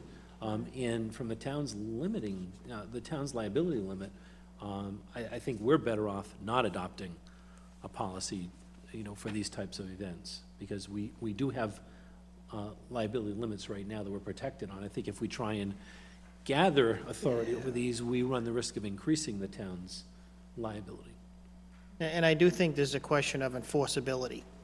If you're not necessarily acting in accordance with state law, how enforceable is a sanction that you may take against a property owner? I don't know that there's if you set up a system, you call it fines or whatever the case is, well, how are you going to get someone to pay a fine that's not, when the board isn't authorized by state law to do that? Yeah, the board would be So, authorized by state law. it's difficult. If It's difficult, a yeah. restaurant who had a liquor license overserves someone. Right, and to also distinguish between somebody seeks a a one-day liquor license for an event of some sort. You know, in those cases, you know, an establishment would usually bring in a bar service for a day or however many times a month or year you want to have an event. And that's your issue. Your liability is dealt with through that process rather than a BYOB type policy, so. I mean, kudos to you for coming forward about This it is, rather than being something, you know, behind the back. You've, So, I mean, you've made us, especially for small business, you want to encourage small no, business. you've certainly made us think about some things it's never come to our attention before. You made us work. Yeah, that's right. And we learned about it, too. So, I don't know that we need a vote, but we probably should take a vote as to whether or not we need to adopt. I'd make a motion that we do not adopt. Second. Okay. Motion made and seconded to not adopt a BYOB policy for these types of situations. Any further discussion? And when we say these types, those that fall outside of the guidelines. YLB Right. Yes. policy. Yeah, and we'll make sure it's clarified in the minutes. Yes. All those in favor, please say aye. Aye. Any opposed? No. Okay, one opposed, 4 ayes, one opposed. Mr. Gabor is opposed. With that said, good luck with your paint and sip. Oh, thank you very much, I appreciate it. And thanks for coming forward with it. Of course, Appreciate thank you so that. much.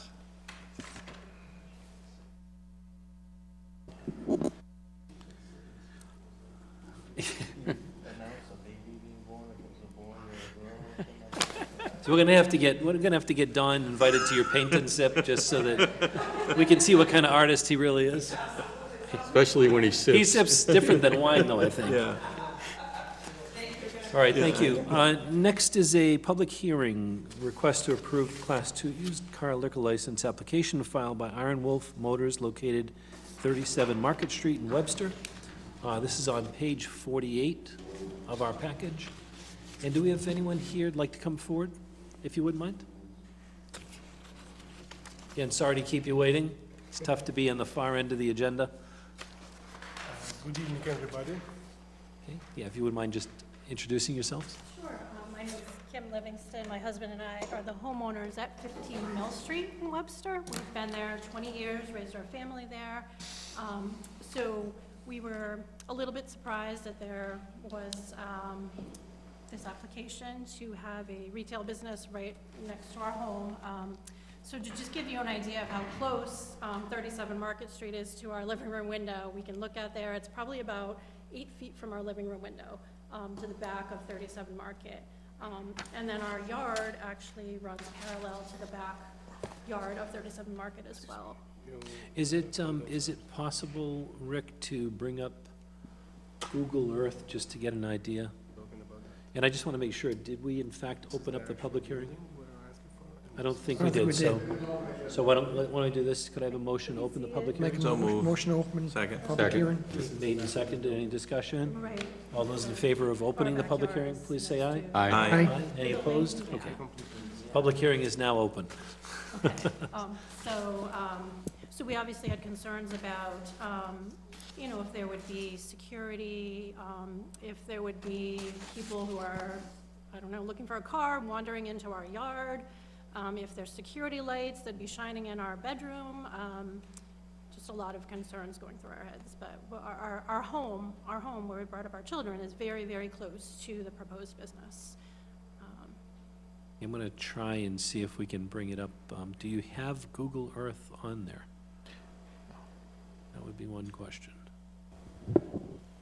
If not, Webster GIS? Just so we can all get an idea of what,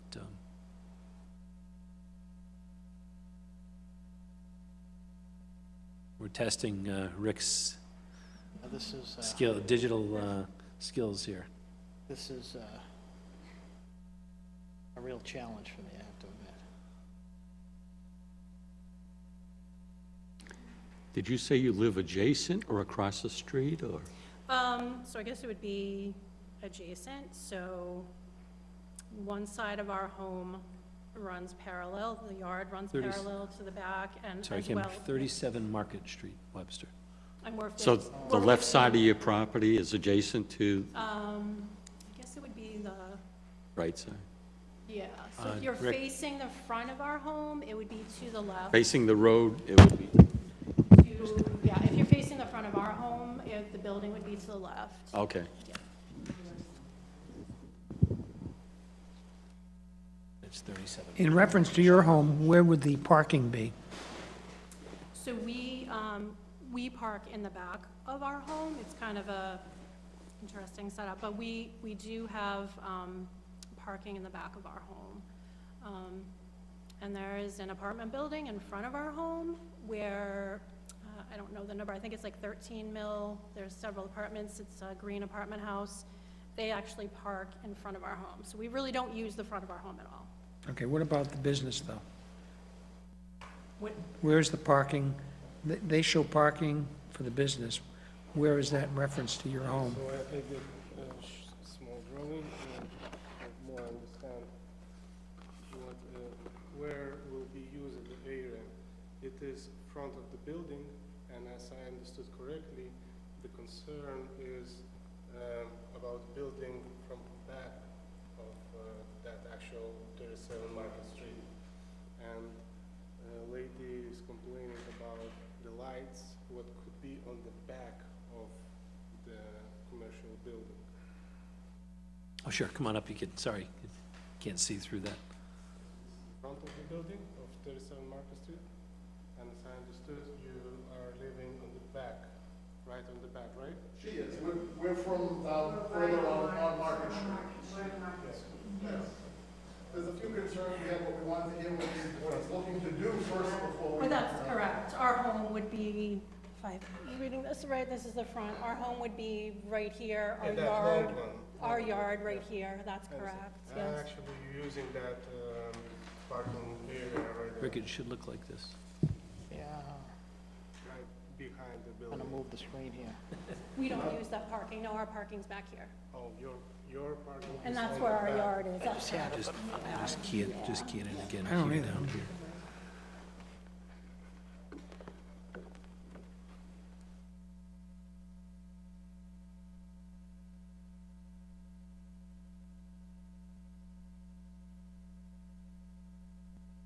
Is it filling in yet?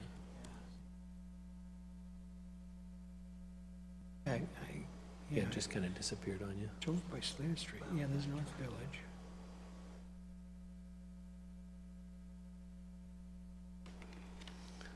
Sorry, it jumped out of Google Earth on me.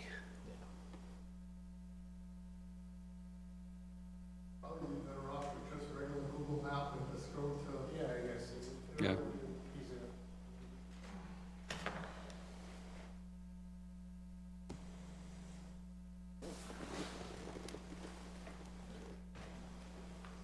Yeah, I was gonna say, I can see it on mine here. Well, I have it there too. So, just so we're clear, Kim, you're in a butter, and, And I'm a business president. okay, so you're presenting, Yes. okay. You have the application, Yes. okay. Is there anyone else that wants to talk? Did you get your answer, Kim, your answer questioned as far, your question answered as far as where The location is businesses in relation to your? yes, because that used to be the old market. I'm sorry, would you mind coming up and just state your name if you don't mind, My please? name is Evelyn Evelyn Christensen. Christensen, thank you. And we own a property as well on Market Street, and we're neighbors. So I have an idea where she is, because right now where they're building it is the old Mother's Market. That's correct. It used to be the old Upper Pearl Street at one point. So they're actually opening, I seen if he's using the lot that is next to it, is open. They're starting to open all that area. So that's right by the railroad. That's correct. Right. And Yeah, I believe good. she's right on Mill Street, good? That's correct. and she's right behind there. Because we used to go across that way Yep. at one point, walking through there. There used to be a little walking path, and then it started to get, everything started growing up, and now that the building is completely out and sold, they're trying, we just heard that they're trying to build this used car lot, but as we know, that street's becoming very, traffic-wise. And we have the other end is blocked by another commercial So we have a lot of hard time going towards Railroad Road there. And then we live on Market, which is used to be the old Walpers, lower, upper. So on here, can you identify for us, is it Alan? Where the, sorry, Emma, you can look it on, if you can just point on here, Yeah, right, Yeah. there's a screen right up there. use your arrow if you could, Rick. So, yeah. Building right Yeah, there. it's right there. Yeah. That's it right there. Okay. So the You can come this way, that's okay, Yeah. it's easier to see. agreement, what I signed up with landlord, it says that I can use the building and parking space in front of the building only. So we is telling us that that area, which is also landlord's area, now is clean up. They remove the trees. They do have plants, but I and my business will not gonna be on that area. There will not gonna be any parking. So I'm applying for 5 cars license.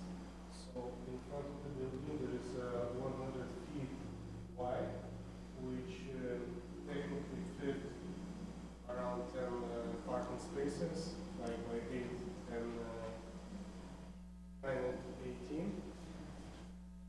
So it will be displayed 5 vehicles outside, 1 for handicap, 1 for employee, 1 for customer parking. That's it. My business is most things to sell cars online. So what I am focused on, I'm selling cars for export. So actually, I'm buying cars here at the United States, and I have to deliver them to the port to ship it. This is the one part of the business. So those cars actually will not gonna even park here. So what I'm focused today, I want to open an office and yes, have a retail store to able to make appointment with the customer. And my goal is not to open a regular used car dealer.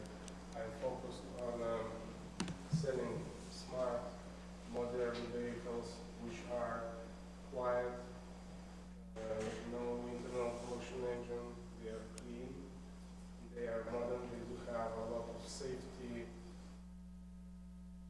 software, which I also would like to understand for new customers what exactly they're able to choose. As an example, even Ford Mustang as a company, they moving forward to make an electric vehicles, which is also quiet and require less maintenance. So this is the point to grow, and this is the point where the whole world, my opinion, will go further. So you're looking to do most of your sales across the ocean? Yeah, so this is Do you export them outside of? Right now it's working like that, so I'm working hungry to sell cars from outside the US. But today I'm focused Use the microphone, we can't hear you. Sure, sorry. We'll have you sit down, thank you. Yes. So as I said, the part of the business is to sell cars online for the export. So at that point, cars will not gonna even be delivered or drive it to storage on that actual parking lot. But also, yes, I want to open retail store at that position and have an office. And the parking in front of the building is 100 feet wide, which technically fits around 10 cars. The standard parking space is 9 feet by 18. So I applying for 5 car dealer license, which could be outside display area 5 vehicles, 1 handicap, 1 customer parking, and 1 employee. So it actually will be 8 parking spaces, and that's what I'm showing you here. So here is the entrance in the building, it's front of the building. the lady also complaining about what lights could be on the back of the building. So that building has very small windows in that area, and I guess there is only 3 windows. I'm not sure what exactly size, but I guess it's 3 feet by 2 feet, something like that. And most are from right side of the building, same small windows. And actually, because there is like small hill, so those windows are almost like 2 feet from the ground, from actual parking space, what actually is from the right side of the building, but it will be not my parking spaces. My area is only in front of the building. And another lady is telling that from left side of that building, which I guess, if I see right, the owner of that property is cleaning that area, preparing probably for some more businesses, but my agreement is only allows to storage cars in a designed parking area in front of the building only. So I don't have any plans to put more asphalt in that area where now it's cleaning, because I will not gonna use that. It's not my point. Sir, did you want to make a comment? I have a few questions, sure. Okay, sure. Would you mind coming up, and Kim can share the microphone with you if you don't mind? No, sorry, I did have questions about this. Yeah, that's great, thank you. My name's Alan Dombrowski. I live a little further down on Market Street, been there like my whole life. And we just wanted to know basically what you were looking to do there, because that lot has been empty forever. And now the landlord, he's saying the landlord's clearing it. We just have concerns about that becoming like a full-blown car lot. Are you Yeah, I storing any completely car- understand. Are you storing any cars there? No, today no. And what I just No, told, are you going to? no, Are you gonna be doing any repairs there? no, Okay, no so repairs. it's just the sales office? Just a sale office. Okay, you don't have any idea what the landlord is cleaning the lot next to it for? No, I have no idea, but landlord is really good as a person, as we spoke a lot of time about all that property. So he just take care of that property. He put just, he told me last year, new roof for the Oh, building. he's been doing a lot on the building. Yeah, so he put the new windows. Actually, he takes care of the building, and that's what he asking from me too. So we spoke that there will be no repair shop. So I totally agree. I really don't want to have a repair shop, because repair shop, most of all, for what reason, needs oil changes, brakes, a lot of materials, hazard materials.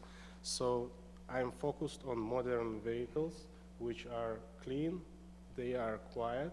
So as example, Teslas, they awesome cars, and I really want to share my experience, what I have with those vehicles. And hopefully there will be a day when you guys came in and I will show you and introduce everything what I'm doing for. We're always looking for good neighbors. Same to me, I really wish to be friendly to And if I could, of course, we're in the public hearing part now, so we're just trying to understand from neighbors and the business. You know, if when we close out the public hearing as part of the discussion, and if the selectmen decide to issue a license, we would actually restrict where the parking would be. So I'm not sure on the left-hand side what's being done. You said all those trees have been cleared. It hasn't been touched in 50 years. Yeah, and I'm looking at the zoning, you know, it looks like it's industrial Yes, zone. it is. And it borders, you know, it looks like it's kind of split bordering, you know, some of so the this is in other. More industrial than commercial, right? So- Right. Is that the old Mother's Market? Mother's Market. So nothing's been in there since Mother's Oh, closed yeah, down? it's been, it had a screen printing, Atlas screening has been there for years. I think the guy, I don't know, he closed it up recently. So it had been It active. was a one-man operation. It was very quiet. He never bothered anything. Our concerns are, it's a U-shaped street. When you get to the corners where that business is, you can see you come down from North Main and then over. Can you point out what On we're this talking map about? right Be here, helpful, please. yeah. And if you could expand out, Rick, if you could, just a little bit. This is North Main, Okay. Yeah, there we go. this is North Main. Yep. You come down the hill, this is, Market Street, and then it goes down to Railroad Ave. These corners on both ends are one car line. And we have problems now with cars zooming around there, and you almost get hit, especially the other end. The other end is a new business in Anglo's old warehouse. We were told that they weren't gonna be using that. There's a, if you zoom out to the other end of that street, if you could, Yep, there we go. Keep going. More, so down over here. keep going. There you go. This warehouse right here has a corner loading dock. Okay? And they're using, And they're bringing, we were told that they weren't gonna be bringing any semis in. Well, now they are. So we turn the corner to come down, this has nothing to do with you. No, I just interested. Okay? If you turn Railroad Ave, yep, you turn the corner to come home, because I live here, and she lives over here, they're blocking the street. So you have to go around them, in their parking lot, jump the curb to come back, or turn around somewhere and go back. So we've already got a problem on that end. We also, the street is 1800s. We were told there was a lot of traffic towards the end of Anglo's life with semis, and the town actually told them, do not bring semis down there, the road can't handle it. Now we're starting to see semis. We were just concerned that something's gonna go on the other end, we're not even going to get home. His business sounds like it shouldn't be a problem, but in our eyes, we're seeing a lot being cleared, used car, there's concern. So if you did approve something, he's asking for just an office, basically. in 10 designated spots. Yeah, right in front of the, or eight. right in front of the building, there's parking places. That's not a big deal, but if he's gonna start, doing a repair shop or, down in here, on the other side of the railroad tracks, and the old Anglo's buildings, there's a speed shop. 2 o'clock in the morning, they're rubbing the engines, they're racing in the parking lot, happens all the time. We've called the police a few times about cars from this business parking right on the corner, and they said, oh, they're not supposed to do that, and they talk to them, they do it again. So, it's very hazardous on both ends. It's a very little street. Yeah, it's almost something where Kenny from the Highway Department should get involved in maybe marking the street better, no parking signs, et cetera. Well, they're saying it's, what, 15 feet or something? Well, 15 feet from the corner isn't really that far when it's only a car and a half block, that's the problem. So, when we heard about a used car dealership, you can imagine we had concerns. Of course. And just for people's knowledge, any type of repair shop is a different license. Right. He couldn't do that with a Class 2. He would need a whole different license. Oh, please, go ahead. Yeah. Can you magnify it? Maybe a little bigger. Closer? Oh, bigger. There we go. And you gotta move it down because you went too far. Oh, jeez. But at the other end of the street. All right, this is where it gets complicated for me, Head kids. up, head up, Drag it down a little drag bit. it down. Almost there. Oh, boy. A little more. That's There good. you go. Here it is. Yeah, When you'd you're have a back nice- on this side. Yeah, well, I have one in the bag. I should probably, didn't anticipate this. She's right, nope, up, There you go. right there. This Yeah. is her house right This here. is our house, this is our yard, so, Little dinky house tucked behind the business. so again, our bedroom and living room is extremely close to the back of 37 Market. So I understand you saying that your cars are gonna be in the front, but our concern was, are you gonna have any security lights in the back of the building? That would be near our bedroom and living room, and also our backyard, which is what you were saying. So right next to our yard, is where it's being cleaned out, which it sounds like your cars are not gonna even be there. So maybe it's a question for the landlord, but we had concerns that a car lot is going right next to our yard as well. Yeah, the way we worded it, it was a used car dealership going in. Right. Wait a minute. Is the the land in between your house and the building also being cleared? You see the trees in between the two? Right Has now, that also there's been? a small tree line between our yard and. Okay, that's what I was wondering, if there's a buffer. There is a buffer. It's trees and some brush. All of this, as far as I know, all of this roof to the railroad tracks belongs to this building. Yeah, Yeah. It's clearing all of that. Yeah, I could see it on, I could see it on the, Yep. It stops like right about here, where this guy's yard, and then it comes across like this. I mean, all of this is owned Being by cleared. that building. Yeah, I can see So it. it's I a can good see it on sized here. lot, yes. It's all the way to the neighbor. Now, do you have bays inside there? Are you going to bring cars inside the building? So we spoke with landlord, we will replace the front entrance door to the glass, and we will make a showroom for nice cleaned vehicle inside. For a car? Yeah, for a showroom. You better have that building is an original, like, early 1800s. it's single story, correct? Single story, if I remember right. Oh, no, it's a basement. Single story with a basement. But there's a basement, and, yeah, that's a. Been a long time since I've been to Mother's Market. That building has been there a long time. Okay, yeah, would you mind just, we have, in a public hearing, we just have to everybody state their name so we can put it on the record. Sure, if you don't mind, that'd be great. We're gonna have a party. We may have to bring our own BYOB license tonight. You can come on this side. I'm Jean DeBrusky, married to Alan, live at 26 Market Street. I've been there 40-something years. I have many concerns. There's traffic, they don't always go the speed limit. It's residential, and people fly down there. And I know that's everywhere in the world. However, when we come down Market Street, we take the right to go up onto North Main Street. That is not easy to get out of. On the left-hand side, there's a building, it's an apartment, family, it's a house. They have at least four singular rubbish things. On rubbish day, they park them right at the corner. You cannot see around them to come out. This past week, they had them over further. I don't know if someone spoke to them. The other side, there's cars all the way down North Main Street. You cannot see cars coming. So I, as a person, you have to inch your way out to make sure, which I know is not a big deal. However, it is a big deal. I can see major problems up there. Secondly, I have a lot of concerns if there are going to be a lot of cars. He says he can hold 10 cars in this parking lot. What happens if there's more cars than 10? Then he would, if that were the case. It'd be in violation. He'd be in violation of his license, and the town would. But they're gonna park on our street. Our street is narrow, not counting even with snow. Snow makes it that much worse.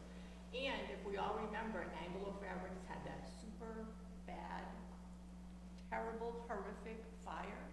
We had more fire trucks trying to get down there. They could not navigate down the street, and this is the truth, because people, you wouldn't believe the amount of people that drove down, because they used to work at Anglo's, to look. And the fire trucks from all other towns could not get through, and that is the truth. We lived there, we were there. And my feeling is, there's, the other end of the street is blocked by those trailer trucks, which has been that way for years. They back in and they leave 2/3 of their truck out in the road. So say they're there, say we have an emergency and there's a lot of cars parked, because if they're not gonna park in their front lots, they're gonna park on the street, what happens? And we didn't, nobody saw the Anglo Fabrics fire coming, and it was horrific. Do they park on Market Street as you come this way and then head They south? Do they park on both sides? Or are they allowed to park on both On sides? the other end, That you were talking about? yeah, there's always cars parked right at the corner, so it's only about a car and a half wide, so. We're Market Street and Railroad Ave. Is parking allowed on Market Street? Yes, street parking is, most of us only have street parking. Their homes, I right? have one of the few driveways that's level with the road, and even so, every car turns in my driveway, which, why don't they just go through? Well, they can't get through because it's blocked. Should have a $2 toll when you. It's, Yeah.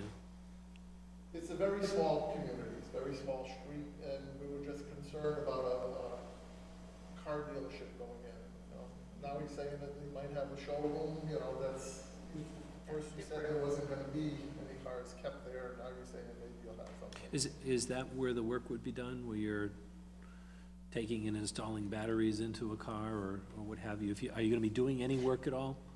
Because this is just a, Can you please, do you more plan on explain? doing any work on cars, or is it just sales? Because repair shop is a different license. I completely understand repair shop license is completely different. I'm not focusing to open any repair shop for public at that address. Just wanna make sure. Just sales. Just for clarification though, because I think I heard you say twice that there's no cars there. I'm hearing there will be cars parked in the front in that parking lot. Okay, just, Which is backing out to a corner. Yes, No, I just wanted to I clarify. think you had your map and you showed 8 spots. we showed So- like, one for staff, one for, I just want to, Media. that one, Right. that area, that line is, line of property, which goes landlord, and this is actual corner of street, and as you see, it's pretty big, land. But that's all trees. This Yeah. is all Yeah. trees. The road is only so wide coming around the corner. That Like- corner is maybe a car and a half This long. is the road. And they'll be backing out onto the street. If they pull in those first, they would. If they backed in, they'd obviously still be in the street to back in. Because as I already told you, that area, which is with trees, is not related to me at all, and I didn't sign up with agreement with landlord about that area, so I don't have anything to say about that. Only is 100 feet wide in front of the building, which, as I told you, we not took them parking spaces, which I'm planning to use less to have extra spaces for fire line and just in case if somebody will need to make a turn, just to have some space in that area, so actually here we also see a few cars. So, and also, from the building to the street, it's around 30 feet. Yeah, it's not far, 30 feet's not much. Not much, but standard parking space is 18 feet. Yeah. So we still have some 30. So actually, if somebody will park a car and walk those, so it will not gonna be on the street, it will be on the property. Do you have any plans to install a security system or lighting in the back where our house No, is? Or so let's get back to the back of the building. Your house is that one, and this is the, inside there is a one large room with the tiny 2 windows. Well, no, our house is actually here. Yeah. Here, so this is the. He's looking at the little map. You're looking at the big map. So this is the room, and there is only 2 small windows, like 1 feet till 2 feet, even smaller, that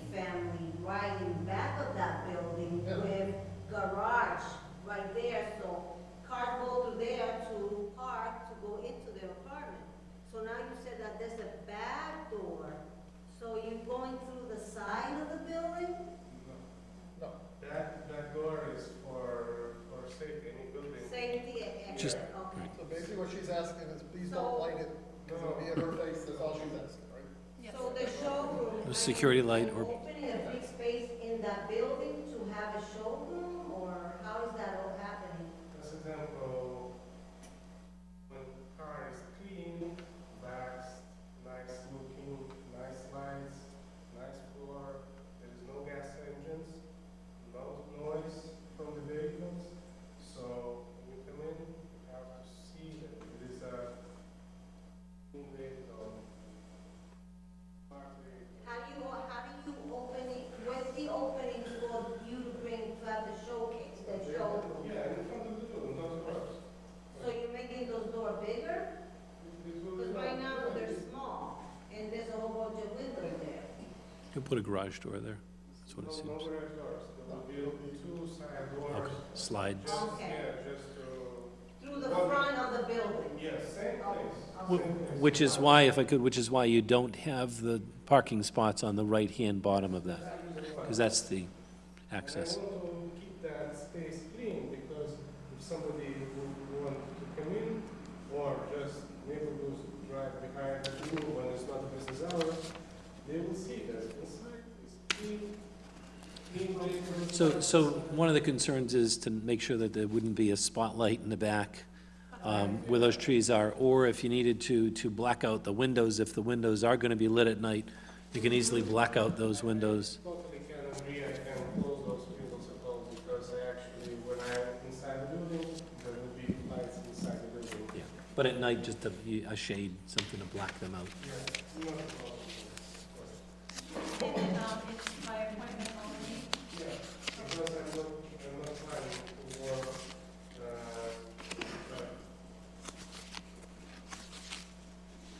always find a customer, so explain to help the customer to choose the right vehicle, things, because, when you find a vehicle, what you looking first? What is the engine size? How long the warranty will be good? This is the modern vehicle. They require less maintenance, and that's why I'm asking the customer to come in, explain to him, do the math, what your expenses during the 2 years, compare with regular gas vehicle, and at that point we'll see the difference that actually works to have a motor vehicle. So at that point, we'll make a deal, and my goal is to help customer find the vehicle. When we find the vehicle, I need to get a license, drive car, design a park area, do the paperwork, do the documentation, clean it, and sell and provide the water to the customer. Thank you. I just have a Supplying question. the warranty, who's gonna do the maintenance? You said supply the warranty, who's gonna do the maintenance? I and don't where? have agreement with the repair shop. Okay. And he just said no gas. Is he doing electric cars? Electric cars, right, that's what I heard. That's why I thought they quiet. They make no noise, no. If what he's saying is what he's looking to do, I personally don't have a problem with it, because I'd like to see the building used rather than not used. But it was very concerning to see the lot next to it being cleared. Makes Because sense. that's a good sized lot, if you look at it. There's a lot, and it's right on the corner, you know, it's literally the corner of. Yeah, and it's owned by Market Properties of Worcester, Mass. I'm not sure. This is the thoughts, The owner. So he's also the landlord. Who's the owner?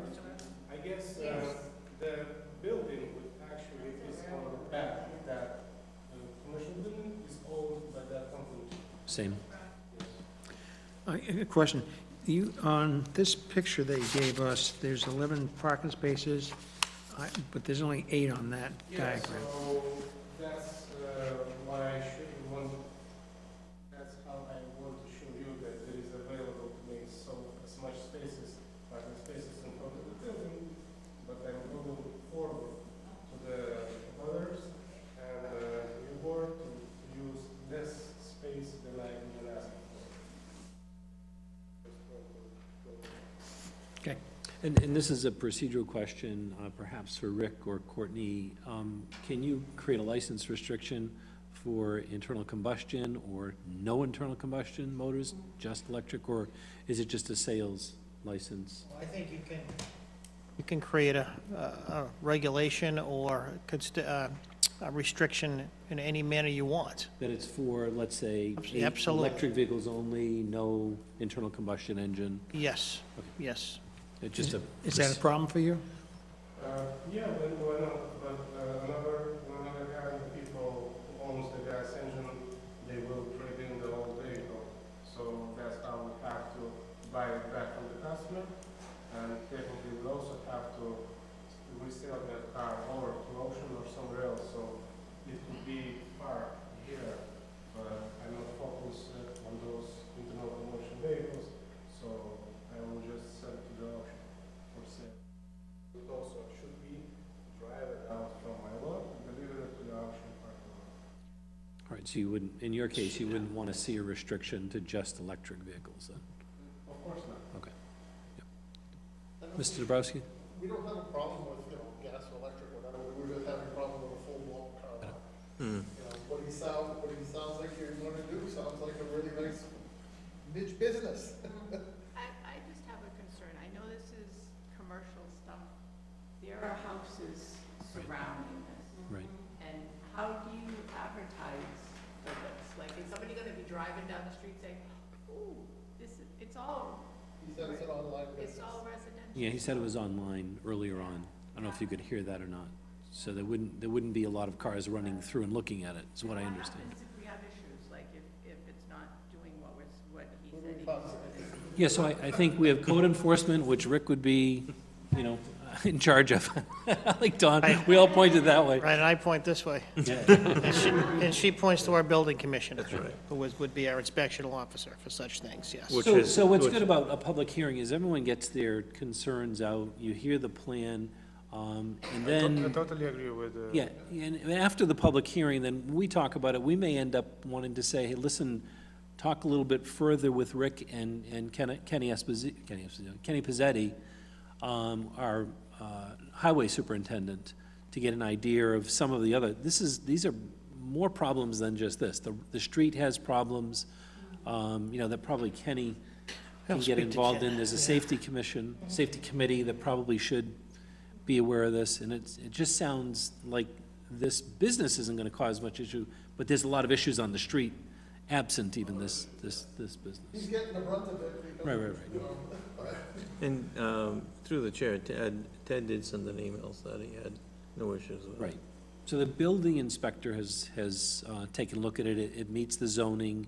It has enough parking. So the building inspector, Ted Tatro, has said he's okay with it.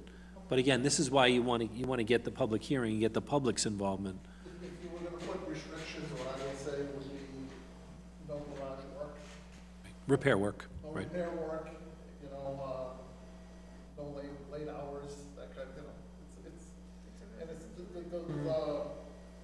the backing into the corner is a little bit of an issue, because it's very dangerous the way it is now. With just one or two cars ever, the guy that was there was by himself, and when they back out, it's a very tight corner. If you've ever been Yeah, we down can there, see. It's really tight. And we probably want to get an idea, Ted may want to ask the question, what is the owner's intentions with removing that? So We're more concerned with that than with what we're hearing here. Absolutely. Yeah, so on the letter of intent of the owner, there is a phone number he listed for any questions you... Right, and that's something that, Rick, through the building inspector, can, just give a call and find out. He's really nice person, so I don't think there will be any concerns. We're really open to the public, and we wish to make everybody happy. No, and we appreciate, that, and I think everyone here appreciates the openness. The other end of the street that's in that warehouse, we don't even know what that business is. It seems like very unusual. They've got, across the street they pave, and they've got, storage containers that they keep, and there's always traffic in and out of there, and it's something, I don't even know what the business is. There's not even a sign on the building. Yeah, it's listed here as Matt, M-A-T Properties, that's the owner. Yeah, it's something you might want to look into, because we have no idea what's going on in that building. I think they're the ones that play music all night.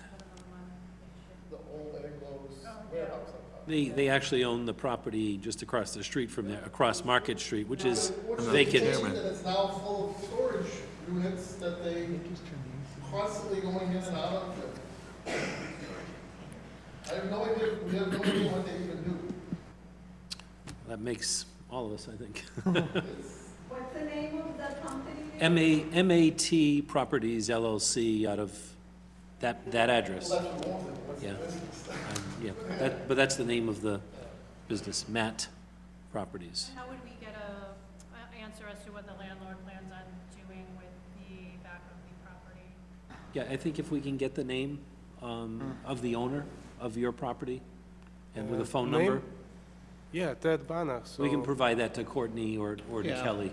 And to answer your Oh, question, Kelly Kim, already do have, yeah. yeah, She we does. we can then we can ask that question, the town can ask that question. Thank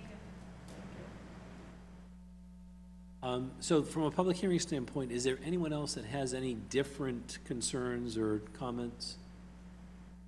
Just have one more question. Sure. Will you have to give them an exemption for zoning, because that's commercial zone, not, I mean, that's. So it's industrial zone, so the building inspector is responsible for looking at the permitted uses of each zoning. So if it's industrial zoned, I have to believe, Yeah. based upon the fact that the building inspector said he's giving his thumbs up to that business, that a used car dealership, Courtney and Rick are shaking their heads. Right, Is yes. is an allowed use in that particular zoning. Yeah.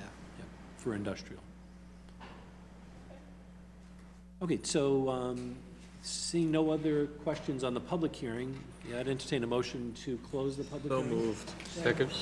Motion made and seconded. Any further questions on the public hearing? Hearing none. All those in favor of closing the public hearing, please say aye. Aye. Any opposed? No, it's a unanimous vote to close the public hearing. So now we talk about the discussion that we just had. So I'm going to open it up to the board first and see if there are questions. There are obviously some questions that have come up that perhaps we should allow Ted, Rick, Kenny to address some of the questions, but I'm going to open it up with that. I'm just going to say, I'm referring to the map here. It looks like the distance between the building and the roadway on the right-hand side is greater than the distance between the building and the roadway on the left-hand side of the building? No, in front where you're drawing the parking lot? Yeah, you see it's, you see what I mean? On the right-hand front side of the building there? It's angled. It looks like It's it's angled, angled. so there's more space between the building and the road on that side than there is between the building and the road on the left side. It looks. Yeah, that looks narrower Yeah, than, if you your look- drawing looks perfect, If you look at the GIS map, it's actually linear. Oh, it is linear. It's not kind of decreasing inward from right to left. Older asphalt and newer asphalt. Oh, okay. And asphalt with Okay. I'm just referring, it's narrow, they're complaining how narrow that corner is now, so I'm just thinking cars, be like repaired, big and marked up correctly, so Yeah. possibly that's the reason necessary. Yeah, and again, you can see on the GIS map, Yeah, it's a straight, yeah, it's a straight yeah. line. yeah. So there are a number of questions that have, and concerns that have come up with the street itself, with the amount of traffic, with parking on the street, with, at the far end of it, as it meets up with, it looks like it was a railroad Ave. So those are things that I think, we should ask Rick to have Kenny Pizzetti look at, maybe the building inspector and possibly the safety committee to make it safer there. With respect to issuing a license here, what other questions do we think we have that we may need to ask before contemplating granting the license? Or do we have any?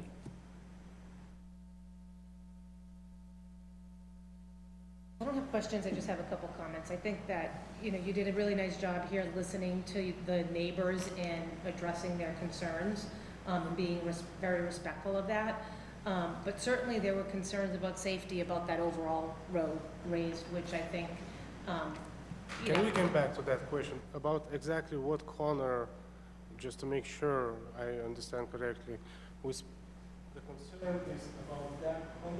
Yes? No, I think I heard two corners. I think there's that corner, If and we- then there were concerns at the further other end as well, so both, On the end of the street? yeah, Yeah. I think there were, both corners were raised as safety concerns. So the at concern least here what I is it's a heard. very tight, sharp corner, and at the far end, there's other multiple problems. Which is not related to what you're Not asking yours. for, and I At Rail- I at Railroad, recognize that. right, at But I think Railroad. it's some fair concerns about a road that's very narrow and being able to have that access to get on there. So, with regards to what you were saying, is I think an evaluation from the safety committee is definitely warranted. I don't think we want to perpetuate problems where people can't get to their homes, or we put people in a situation where, you know, an unfortunate accident could occur. Or you can't get emergency equipment, ambulance or fire truck through there.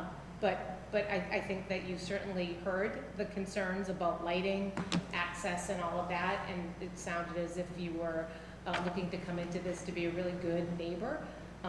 And so I think that was good, but I do think it warrants an evaluation to take a look at those concerns that have been raised, from my perspective. Right, absent the request, Right. Exactly. the safety issues.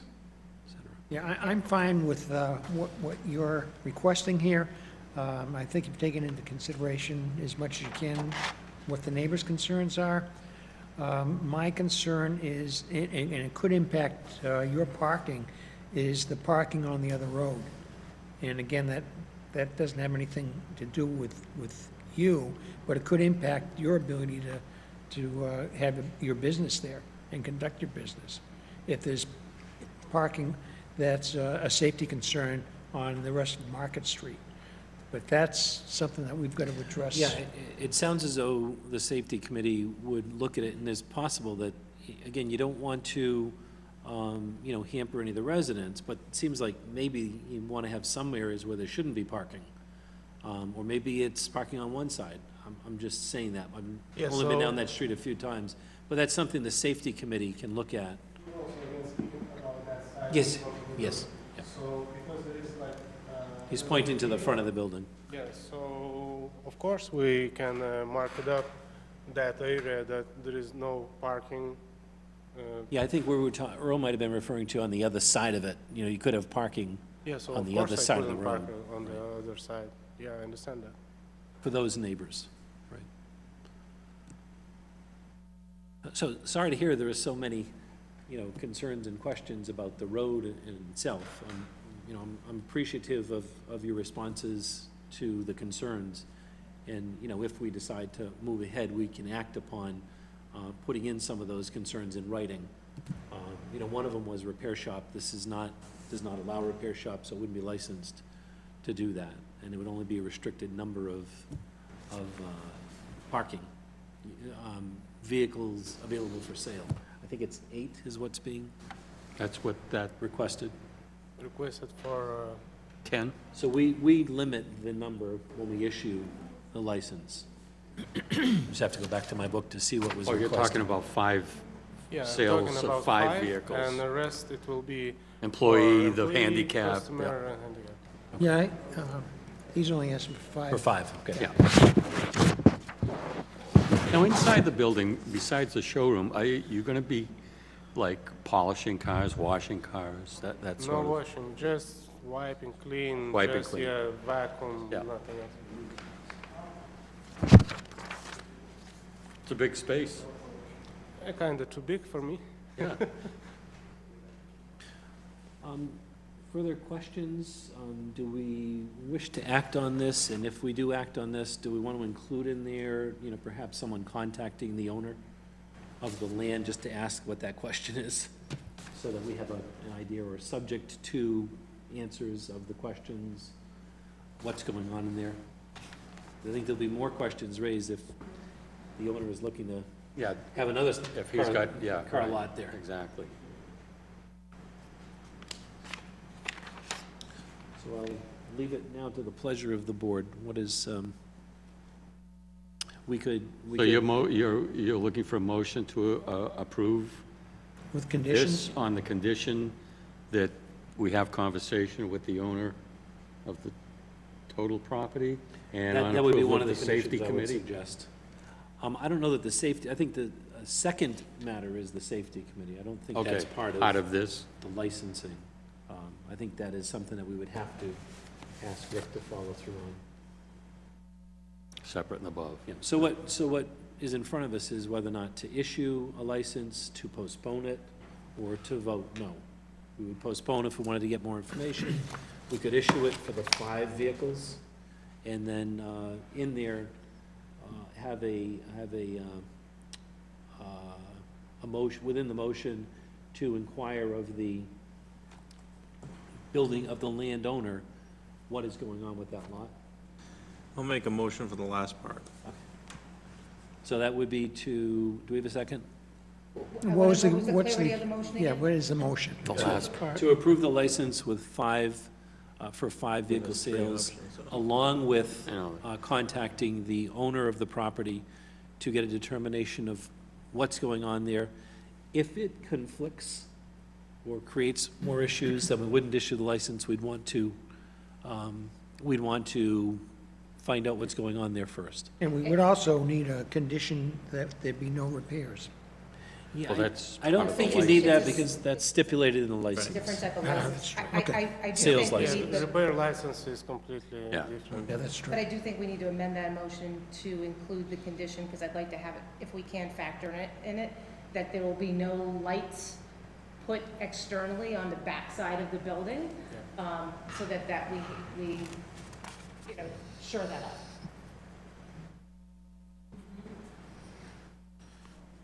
I think we have a verbal agreement, but I think if we put that into that from a formality standpoint, I think that addresses the concerns that we heard. I amend my motion to approve it. So amended. it would be to approve the license for 5 vehicles, no floodlights on the back of the building, and subject to a conversation with the landowner on what's happening with that open lot, with the land that's been cleared. I just want to make more update on the agreement, what I set up with the landlord. My business will not gonna be related to that rest of area. So mine is on the inside the building and front of the building. Yep. That's it. And I think we understand that.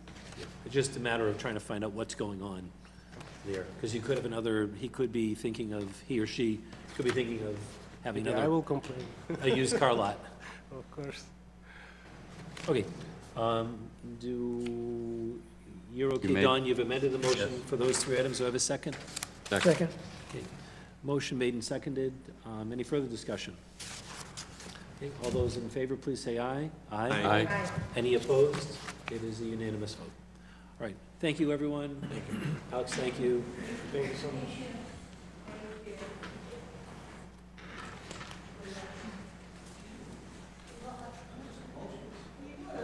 Okay, moving on now, our next item is page 62 of our package, vote to accept the resignation of Mr. Daniel Duto from the Conservation Commission. Mr. Duto has served on the Conservation Commission as a member since 2019. I just wanted to say thank you to Mr. Duto. It's a very involved, very busy commission to be on. I want to thank him for his more than 3 years that he's spent on there, as well as I believe he's a member of the Water Sewer Commission. Thank him Yes. for that, too. To my knowledge, he's staying on that, hopefully. Yeah. So, any further discussion on accepting Mr. Duto's resignation? Accepted with regret. Okay, we have a motion Second. and a second to accept Mr. Duto's resignation with regret. Any further discussion? Okay, all those in favor, please say aye. Aye. Any opposed? It is a unanimous vote. Next item, request and possible vote to appoint Richard Parent as a full member of the Conservation Commission. Mr. Parent currently serves as an alternate member of the Conservation Commission. He is looking to be placed in the now vacant seat. Motion to approve. Second. Motion made and seconded. Any further discussion? All those, Have we had the approval of the chairman? I will ask Rick that.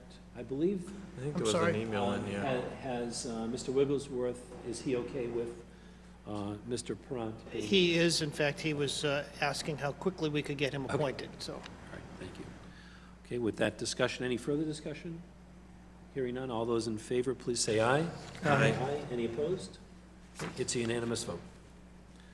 Next item, consideration and possible vote to appoint Helen Kestner to the Council on Aging.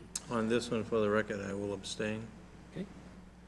Mr. Bork is abstaining. On page 64 of our package, we have the letter with regards to the chair of the Council on Aging.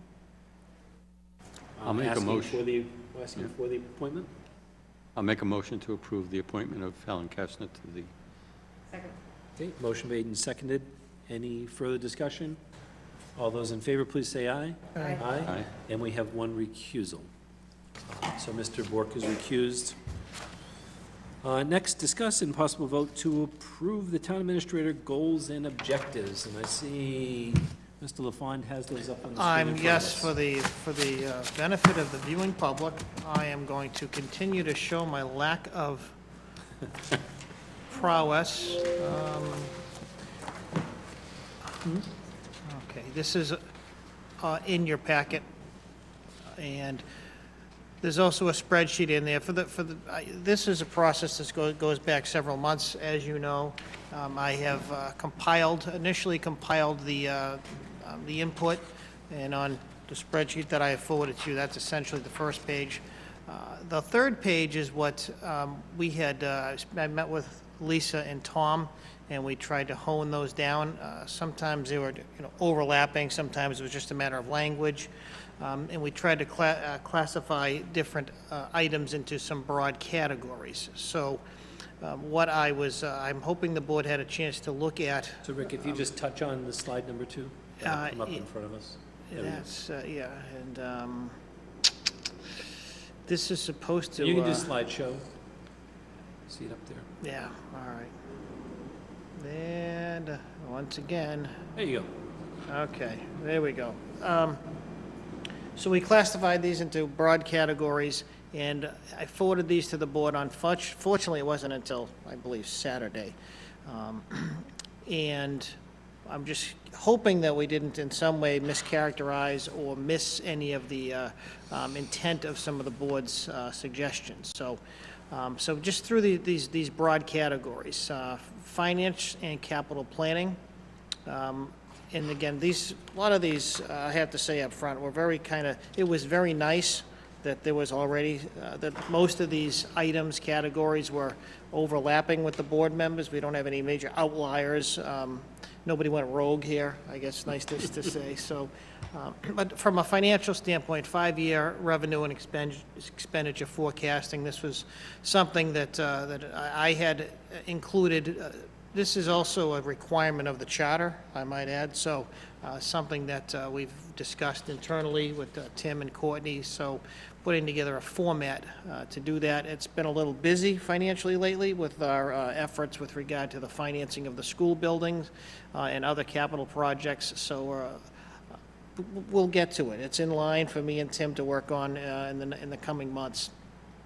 Maintain our annual capital planning process. I think it's kind of been, on and off over the years, particularly during all the transition the town's had. So we, in fact, just as a brief update, Courtney Tim have been spearheading this process right now, and we do have our compilation of requests, and we're going to start meeting with department heads on December 5th. At least Courtney and Tim will be. Obviously, my goal is to join them. And this is create capital inventory of town buildings, systems, and major equipment. As you recall, this is something the board thought would be a very good idea, particularly in the conversations related to the conditions and the maintenance of the existing school facility during our conversations regarding advocating for that project. And I have jumped ahead. No, I haven't. Okay. Infrastructure.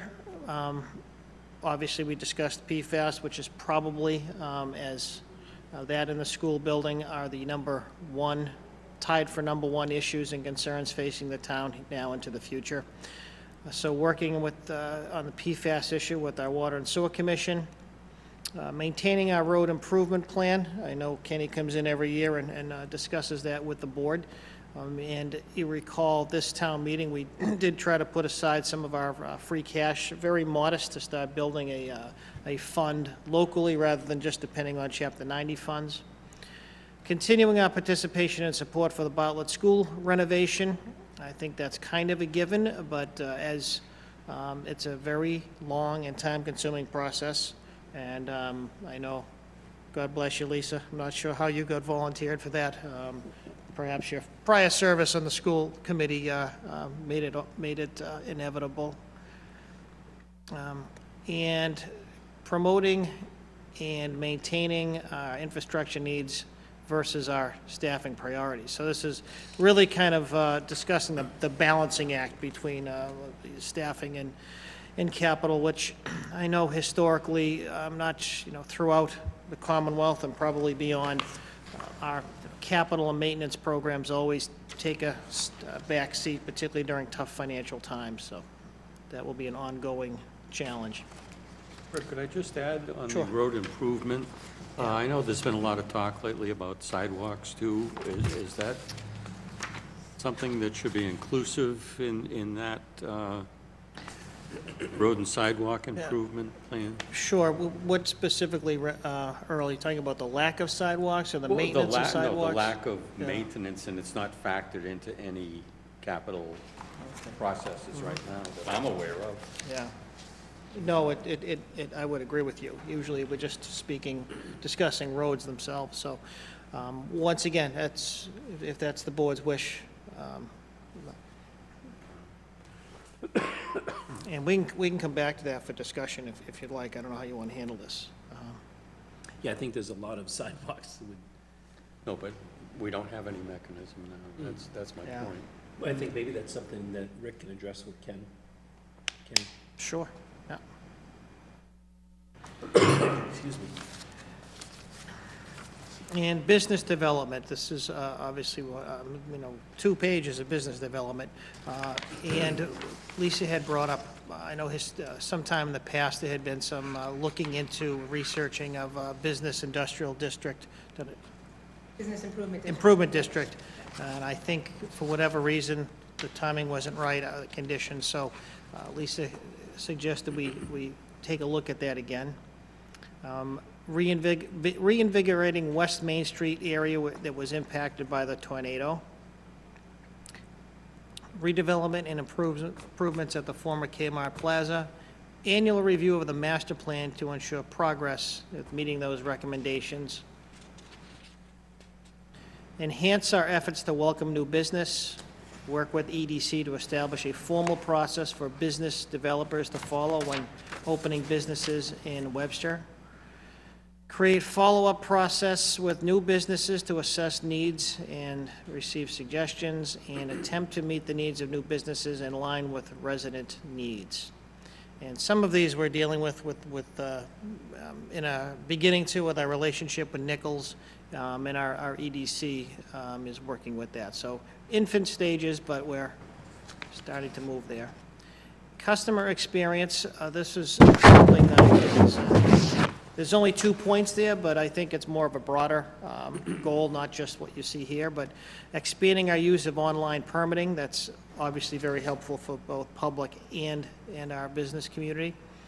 And enhancing our customer experience, which includes website improvements for citizens and businesses.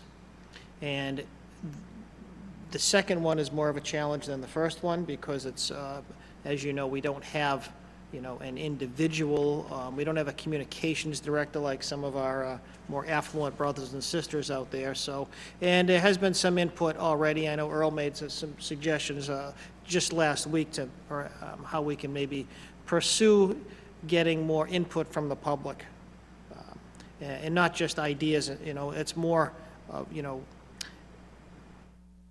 I don't want to steal Website specific. That's right. That's right.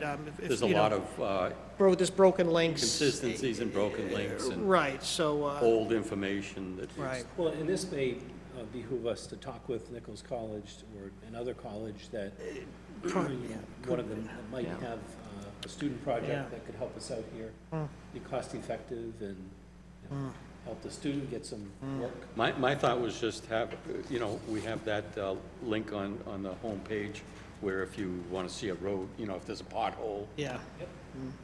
we found an error, that a resident could write in, found an error on the voting. Yeah, there's a website. lot of, Was an error. a lot of details and, Like a suggestion box. right, and Yeah. and realistically, Electronic suggestion And box. somebody could look at it and see here, this Yeah. is yours to correct or update or. because realistically, the public is the eyes and the ears. There's no way that a town of this size, and people like to think it's a little town, it's not a little town. It's a good-sized town, and the resources we have, 17,776 people in the yeah, last, give or take, right? in the So- last census. So trying to keep a handle on everything on our website is really almost impossible to do. So to the extent that we invite people, not to criticize, but to, That'll be even, part of the no, solution. even if it's a matter of telling us, well, geez, where's the town meeting warrant? Well, I know where it is. So some, and again, Earl and I had this conversation, sometimes we're trapped by our own, It our can history. be- Anyone that's been in it knows Yeah. that it can be clunky. It is clunky, there's no question. And sometimes you have to ask multiple people to find something, and That's right, that's and right. it should be more end-user friendly.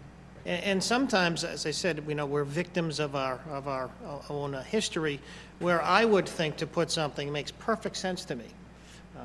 But that may not be what, the average citizen would think to look. So some of that, so to the extent that we can invite the public to tell us these things, without necessarily criticizing, I think that would be helpful. This isn't a criticism on Yeah. Greg, because he does fantastic Oh, he work does for the great town work. with IT. It's Yeah. really almost a full-time job for someone to It's to content dealing with. management is what it is. Right, and we don't have a manager, a content manager, and we're probably never going to.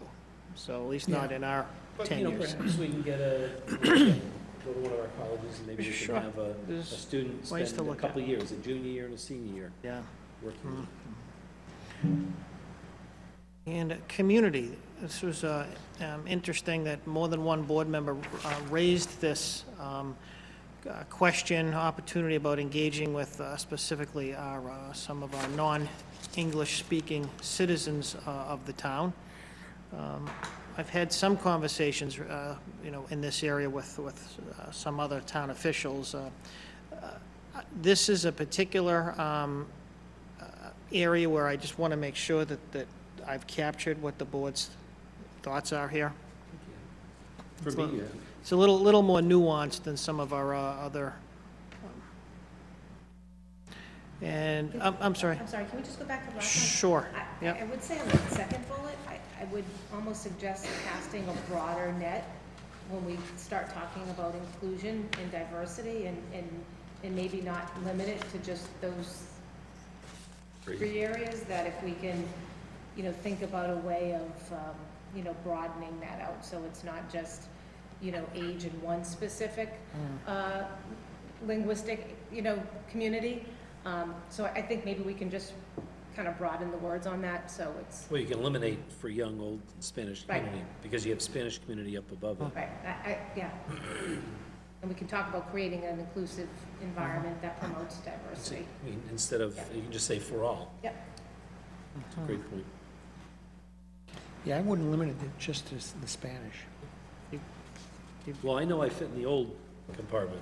Well, I fit in there too. Category, so. I don't have a problem with that. Moving on, organizational issues. Number one, enhancing our Conservation Commission staffing to promote more efficiency. As you know, with special permitting authorities, it's very difficult if you don't have the right professional staff, and we're working in that direction, as you know, but it's been a challenge. Continuing to move towards transitioning to a full-time fire department. I'm sorry, which sometimes we, It's one of those things that's, we don't see, it's not in front of us every day, but it is a significant effort, both financially, administratively, and management-wise, and I'd like to compliment Chief Hickey for his savvy in working in that direction. It's a lot of skill involved in doing that, so, and as you know, we're really on the front end of it still. And reviewing our staffing needs with department heads to ensure coverage and succession planning, which is something that was raised by Elaine. And this is certainly something where Courtney, you know, under her responsibility, can help out quite a bit. That's exactly what I was thinking. In fact, I was thinking slides 1 through 10 would be something Courtney would, I was gonna say, there's a lot just in 1 through 8. I don't know how you do your own analysis at the end of the year to say, okay, here's my write-up on my assessment of all these items. Yeah, my concern is, do we have too much in here? well, We may not if we say it's for a 2 to 3 year. You know, it's not like we're well, gonna that's ask right. Rick to do this by- Most of by these are going to March. be ongoing. Some of these will be, you know, again, in perpetuity. But nice to know what's important to the board, one way or the other. So Webster Lake, there was obviously a lot of input on this. Pursue funding for additional lake patrols. I think we've heard that from a lot of residents, which again, that's not necessarily easy. Solidify with the state allowed uses of lakeside ramp.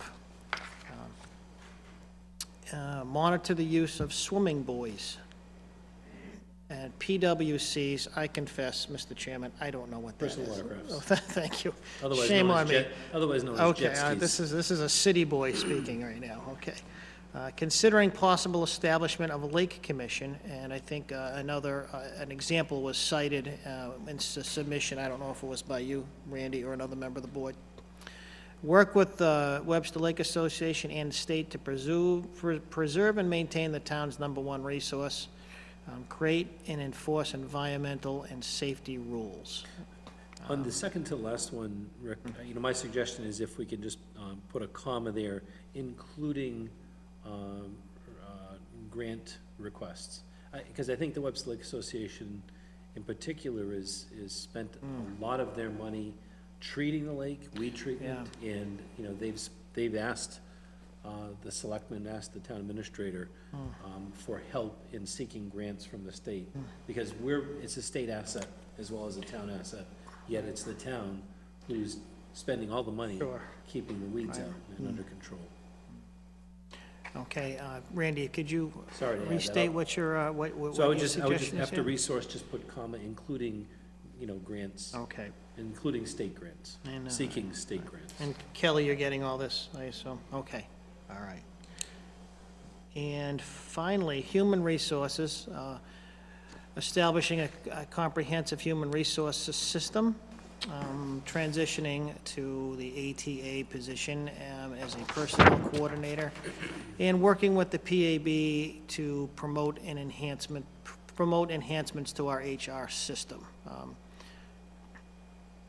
Are there other discussion items beyond this? Have I summarized people's thoughts adequately? Yeah, to me, on the HR side, when I go back to the notes with Elaine, you know, I'm going to assume in here we're including having the managers complete the job descriptions, you know, because that's still a work in progress. Putting an evaluation system in place. So I would just make sure that we incorporate the recommendations coming from the PAB. And those, that is the extent, should take us about a week, Courtney, to pull this off. So I had said on the side to Rick when we hired him, I said, you know, this is the job until you retire, and it may just take you that long to get all of these accomplished. Well, like I said, no outliers, you know, and it's nice to see that the board is uniformly appreciate what's important to the town. So, makes our lives a lot easier. Absolutely. I would suggest if anyone has any additional questions or concerns to, send them over to Rick on the goals. I want to thank Lisa and Tom for taking the time Yes, to thank work you. with Rick on these. Yeah. It's I not could easy. use a couple hours of tutorial from Lisa on how to format these things. You did good. She was very impressive. Well, this is nothing. It's the That spreadsheet. yeah. Like, I actually printed it, and I yeah, don't but think I could- but it's I meant to the, print it on a bigger sheet of yeah, paper. but it's the manipulation of it. It's like, wow, this is, in fact, not to digress, but one of the thoughts I had too in terms of, human resources and training is, well, wouldn't it be good if we had somebody in here to do some, some training on, that would be wonderful. I mean, I've been doing this for how many years? and Again, I would, point to Nichols or Sure. any of the colleges, Yeah. because I'm sure that they have people there that could, spend an hour Yeah. or two just giving a course tutorial Well, to anyone here that would need it. I mean, some things that are so easy to some are foreign to others, and great tools if we can actually know how to use them, so. They still publish Excel for Dummies? Actually, I think Excel, Oh, Google. yeah, that's right. All right, well, thank you, Rick, and again, thank you, Tom and Lisa. Anything I else? think it was Lotus. I think Lotus for Dummies is Just what want to I've make sure got on the the shelf. Cable Advisory Committee. Okay. Tom had a question about Cable Advisory Committee. Yes. I was just, Oh, I'm sorry, did I I missed skip it. over that, Tom? I thought, Seeing where we would slide it in. Yeah, I think must it- have, I'm sure it can be. I slided missed in. that then, if, It's on the spreadsheet, number 15. okay, thank you. It's on the spreadsheet. Does it indicate where it was going to be slotted? It was. Infrastructure? I would call it. You know what that is? I neglected to include was the last side that said other. And one was the cable advisory. Yeah, and the other one is nuisance properties. Yes, nuisance properties, so, But that's definitely infrastructure, infrastructure, and, and I think cable is infrastructure. yeah, So if we can sure. maybe add some bullets in there for those. So it might take him a year after he retires now to. Yes, right, so, okay. Okay, No, it's getting, point that out. getting late. Let's, Rick, you have an abbreviated town administrator report? Absolutely. I'll make this quick. Number one, Elaine saved you about 20 minutes tonight with my update. Our wage and classification project is almost complete, and I say, very close, 95% complete. We do have our HR reviews for our non-union people in place. We've been doing this year, which, again, with great success, and I think if you asked department heads, without getting into details, I think they'd be very pleased. Hopefully, we'll be able to begin the process with our union employees once we get those position descriptions finalized. So. And speaking about cable, tomorrow, the Cable Advisory Committee is meeting again, and meeting with our Spectrum, representatives from Spectrum, to really for a general discussion at this time. The survey has been designed to be sent out, that will be available online for the public to give their input as to what they like, what they don't like, what they'd like to see. Of course, do have to remind people that the ability and the role of during the contracting process has its limits, but a survey is one of the things that's recommended during the renewal process. So that would likely, the goal is to have that online for participation before December 1 and to close on January 31st. So hopefully we'll stay on that timeline.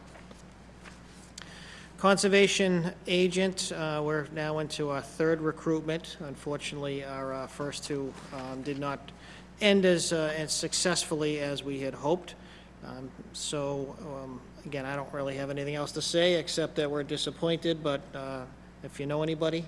And I think going back to some of our prior conversations, these jobs are becoming so particular, so niche-y, that it's very hard to find people who have the qualifications, who can really step right in without having to train somebody from the ground up.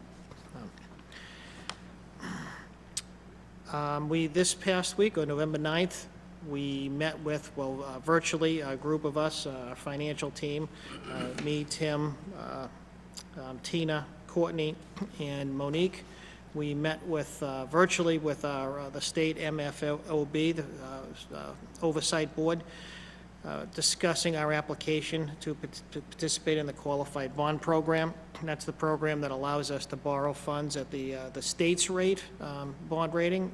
The state's bond rating is, at the moment, a AA. Webster's is an A+, so we're two grades lower than the state. The state did approve us to participate up to $57 million, 52 of which is for basically one half of the school's authorization. The rest, $2 million, was for our design project for our sewer system and metering program, and the others are kind of ancillary things that we already have on the books. So that's good news. And we also had a conversation, a virtual meeting with Standard & Poor's later in the afternoon, looking to, obviously the goal for us is to get our own bond rating reevaluated. You know, it's not out of the question that we would have a bond rating equal to the state's.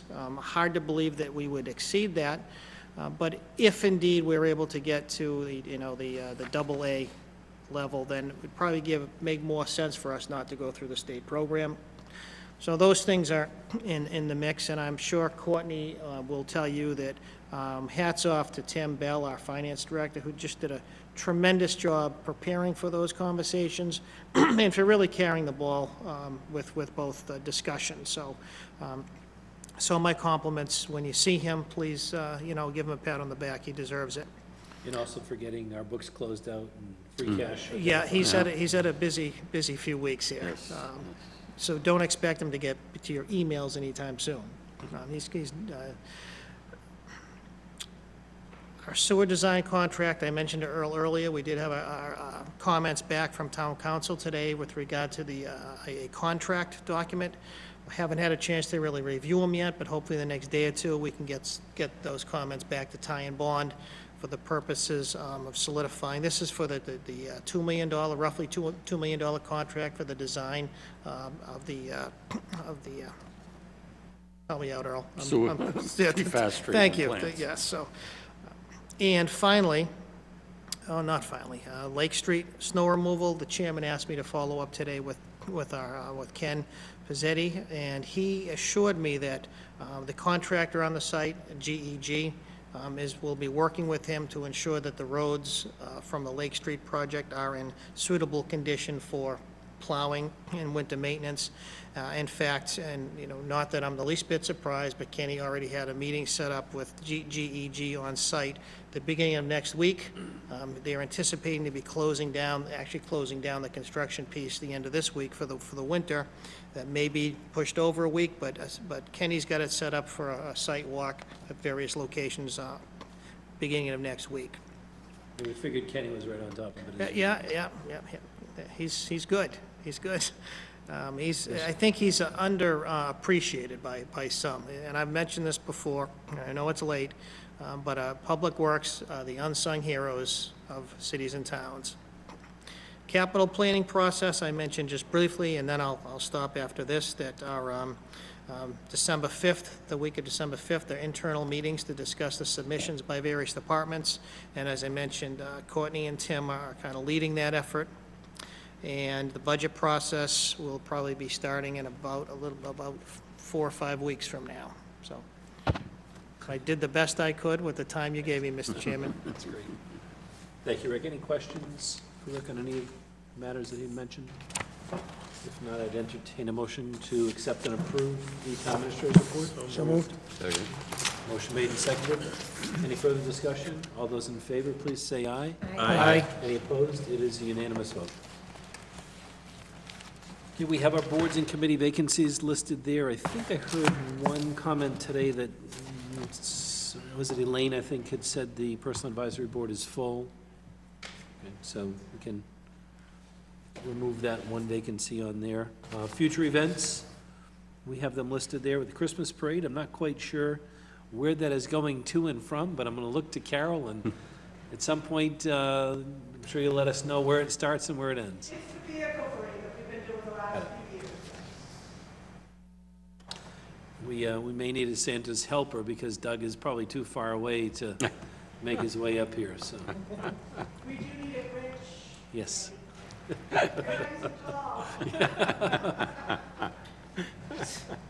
You need to eat a lot between now and then. I am green with envy, Carol, thank you for thinking of me. Holiday concert, December 8th, 6:30 at the Gladys Kelly Library, and then a holiday bazaar, Town Hall Auditorium from 10 a.m. to 2 p.m. on December 10th. We have December 12th as our next meeting date. Any issues with that? I will Zoom. I'll be in Florida. It's so noted. Mr. Bork, hopefully you'll be Zooming from Maine instead of Florida, so we won't feel as jealous. Florida. From Florida, okay. I told Tom I'd do it for the beach. Any further discussion? It being 9:09, sorry for the lateness of the evening. I'd entertain a motion to adjourn. So moved. Second. Motion made and seconded. Any further discussion? All those in favor, please say aye. Aye. Any opposed? It is unanimous.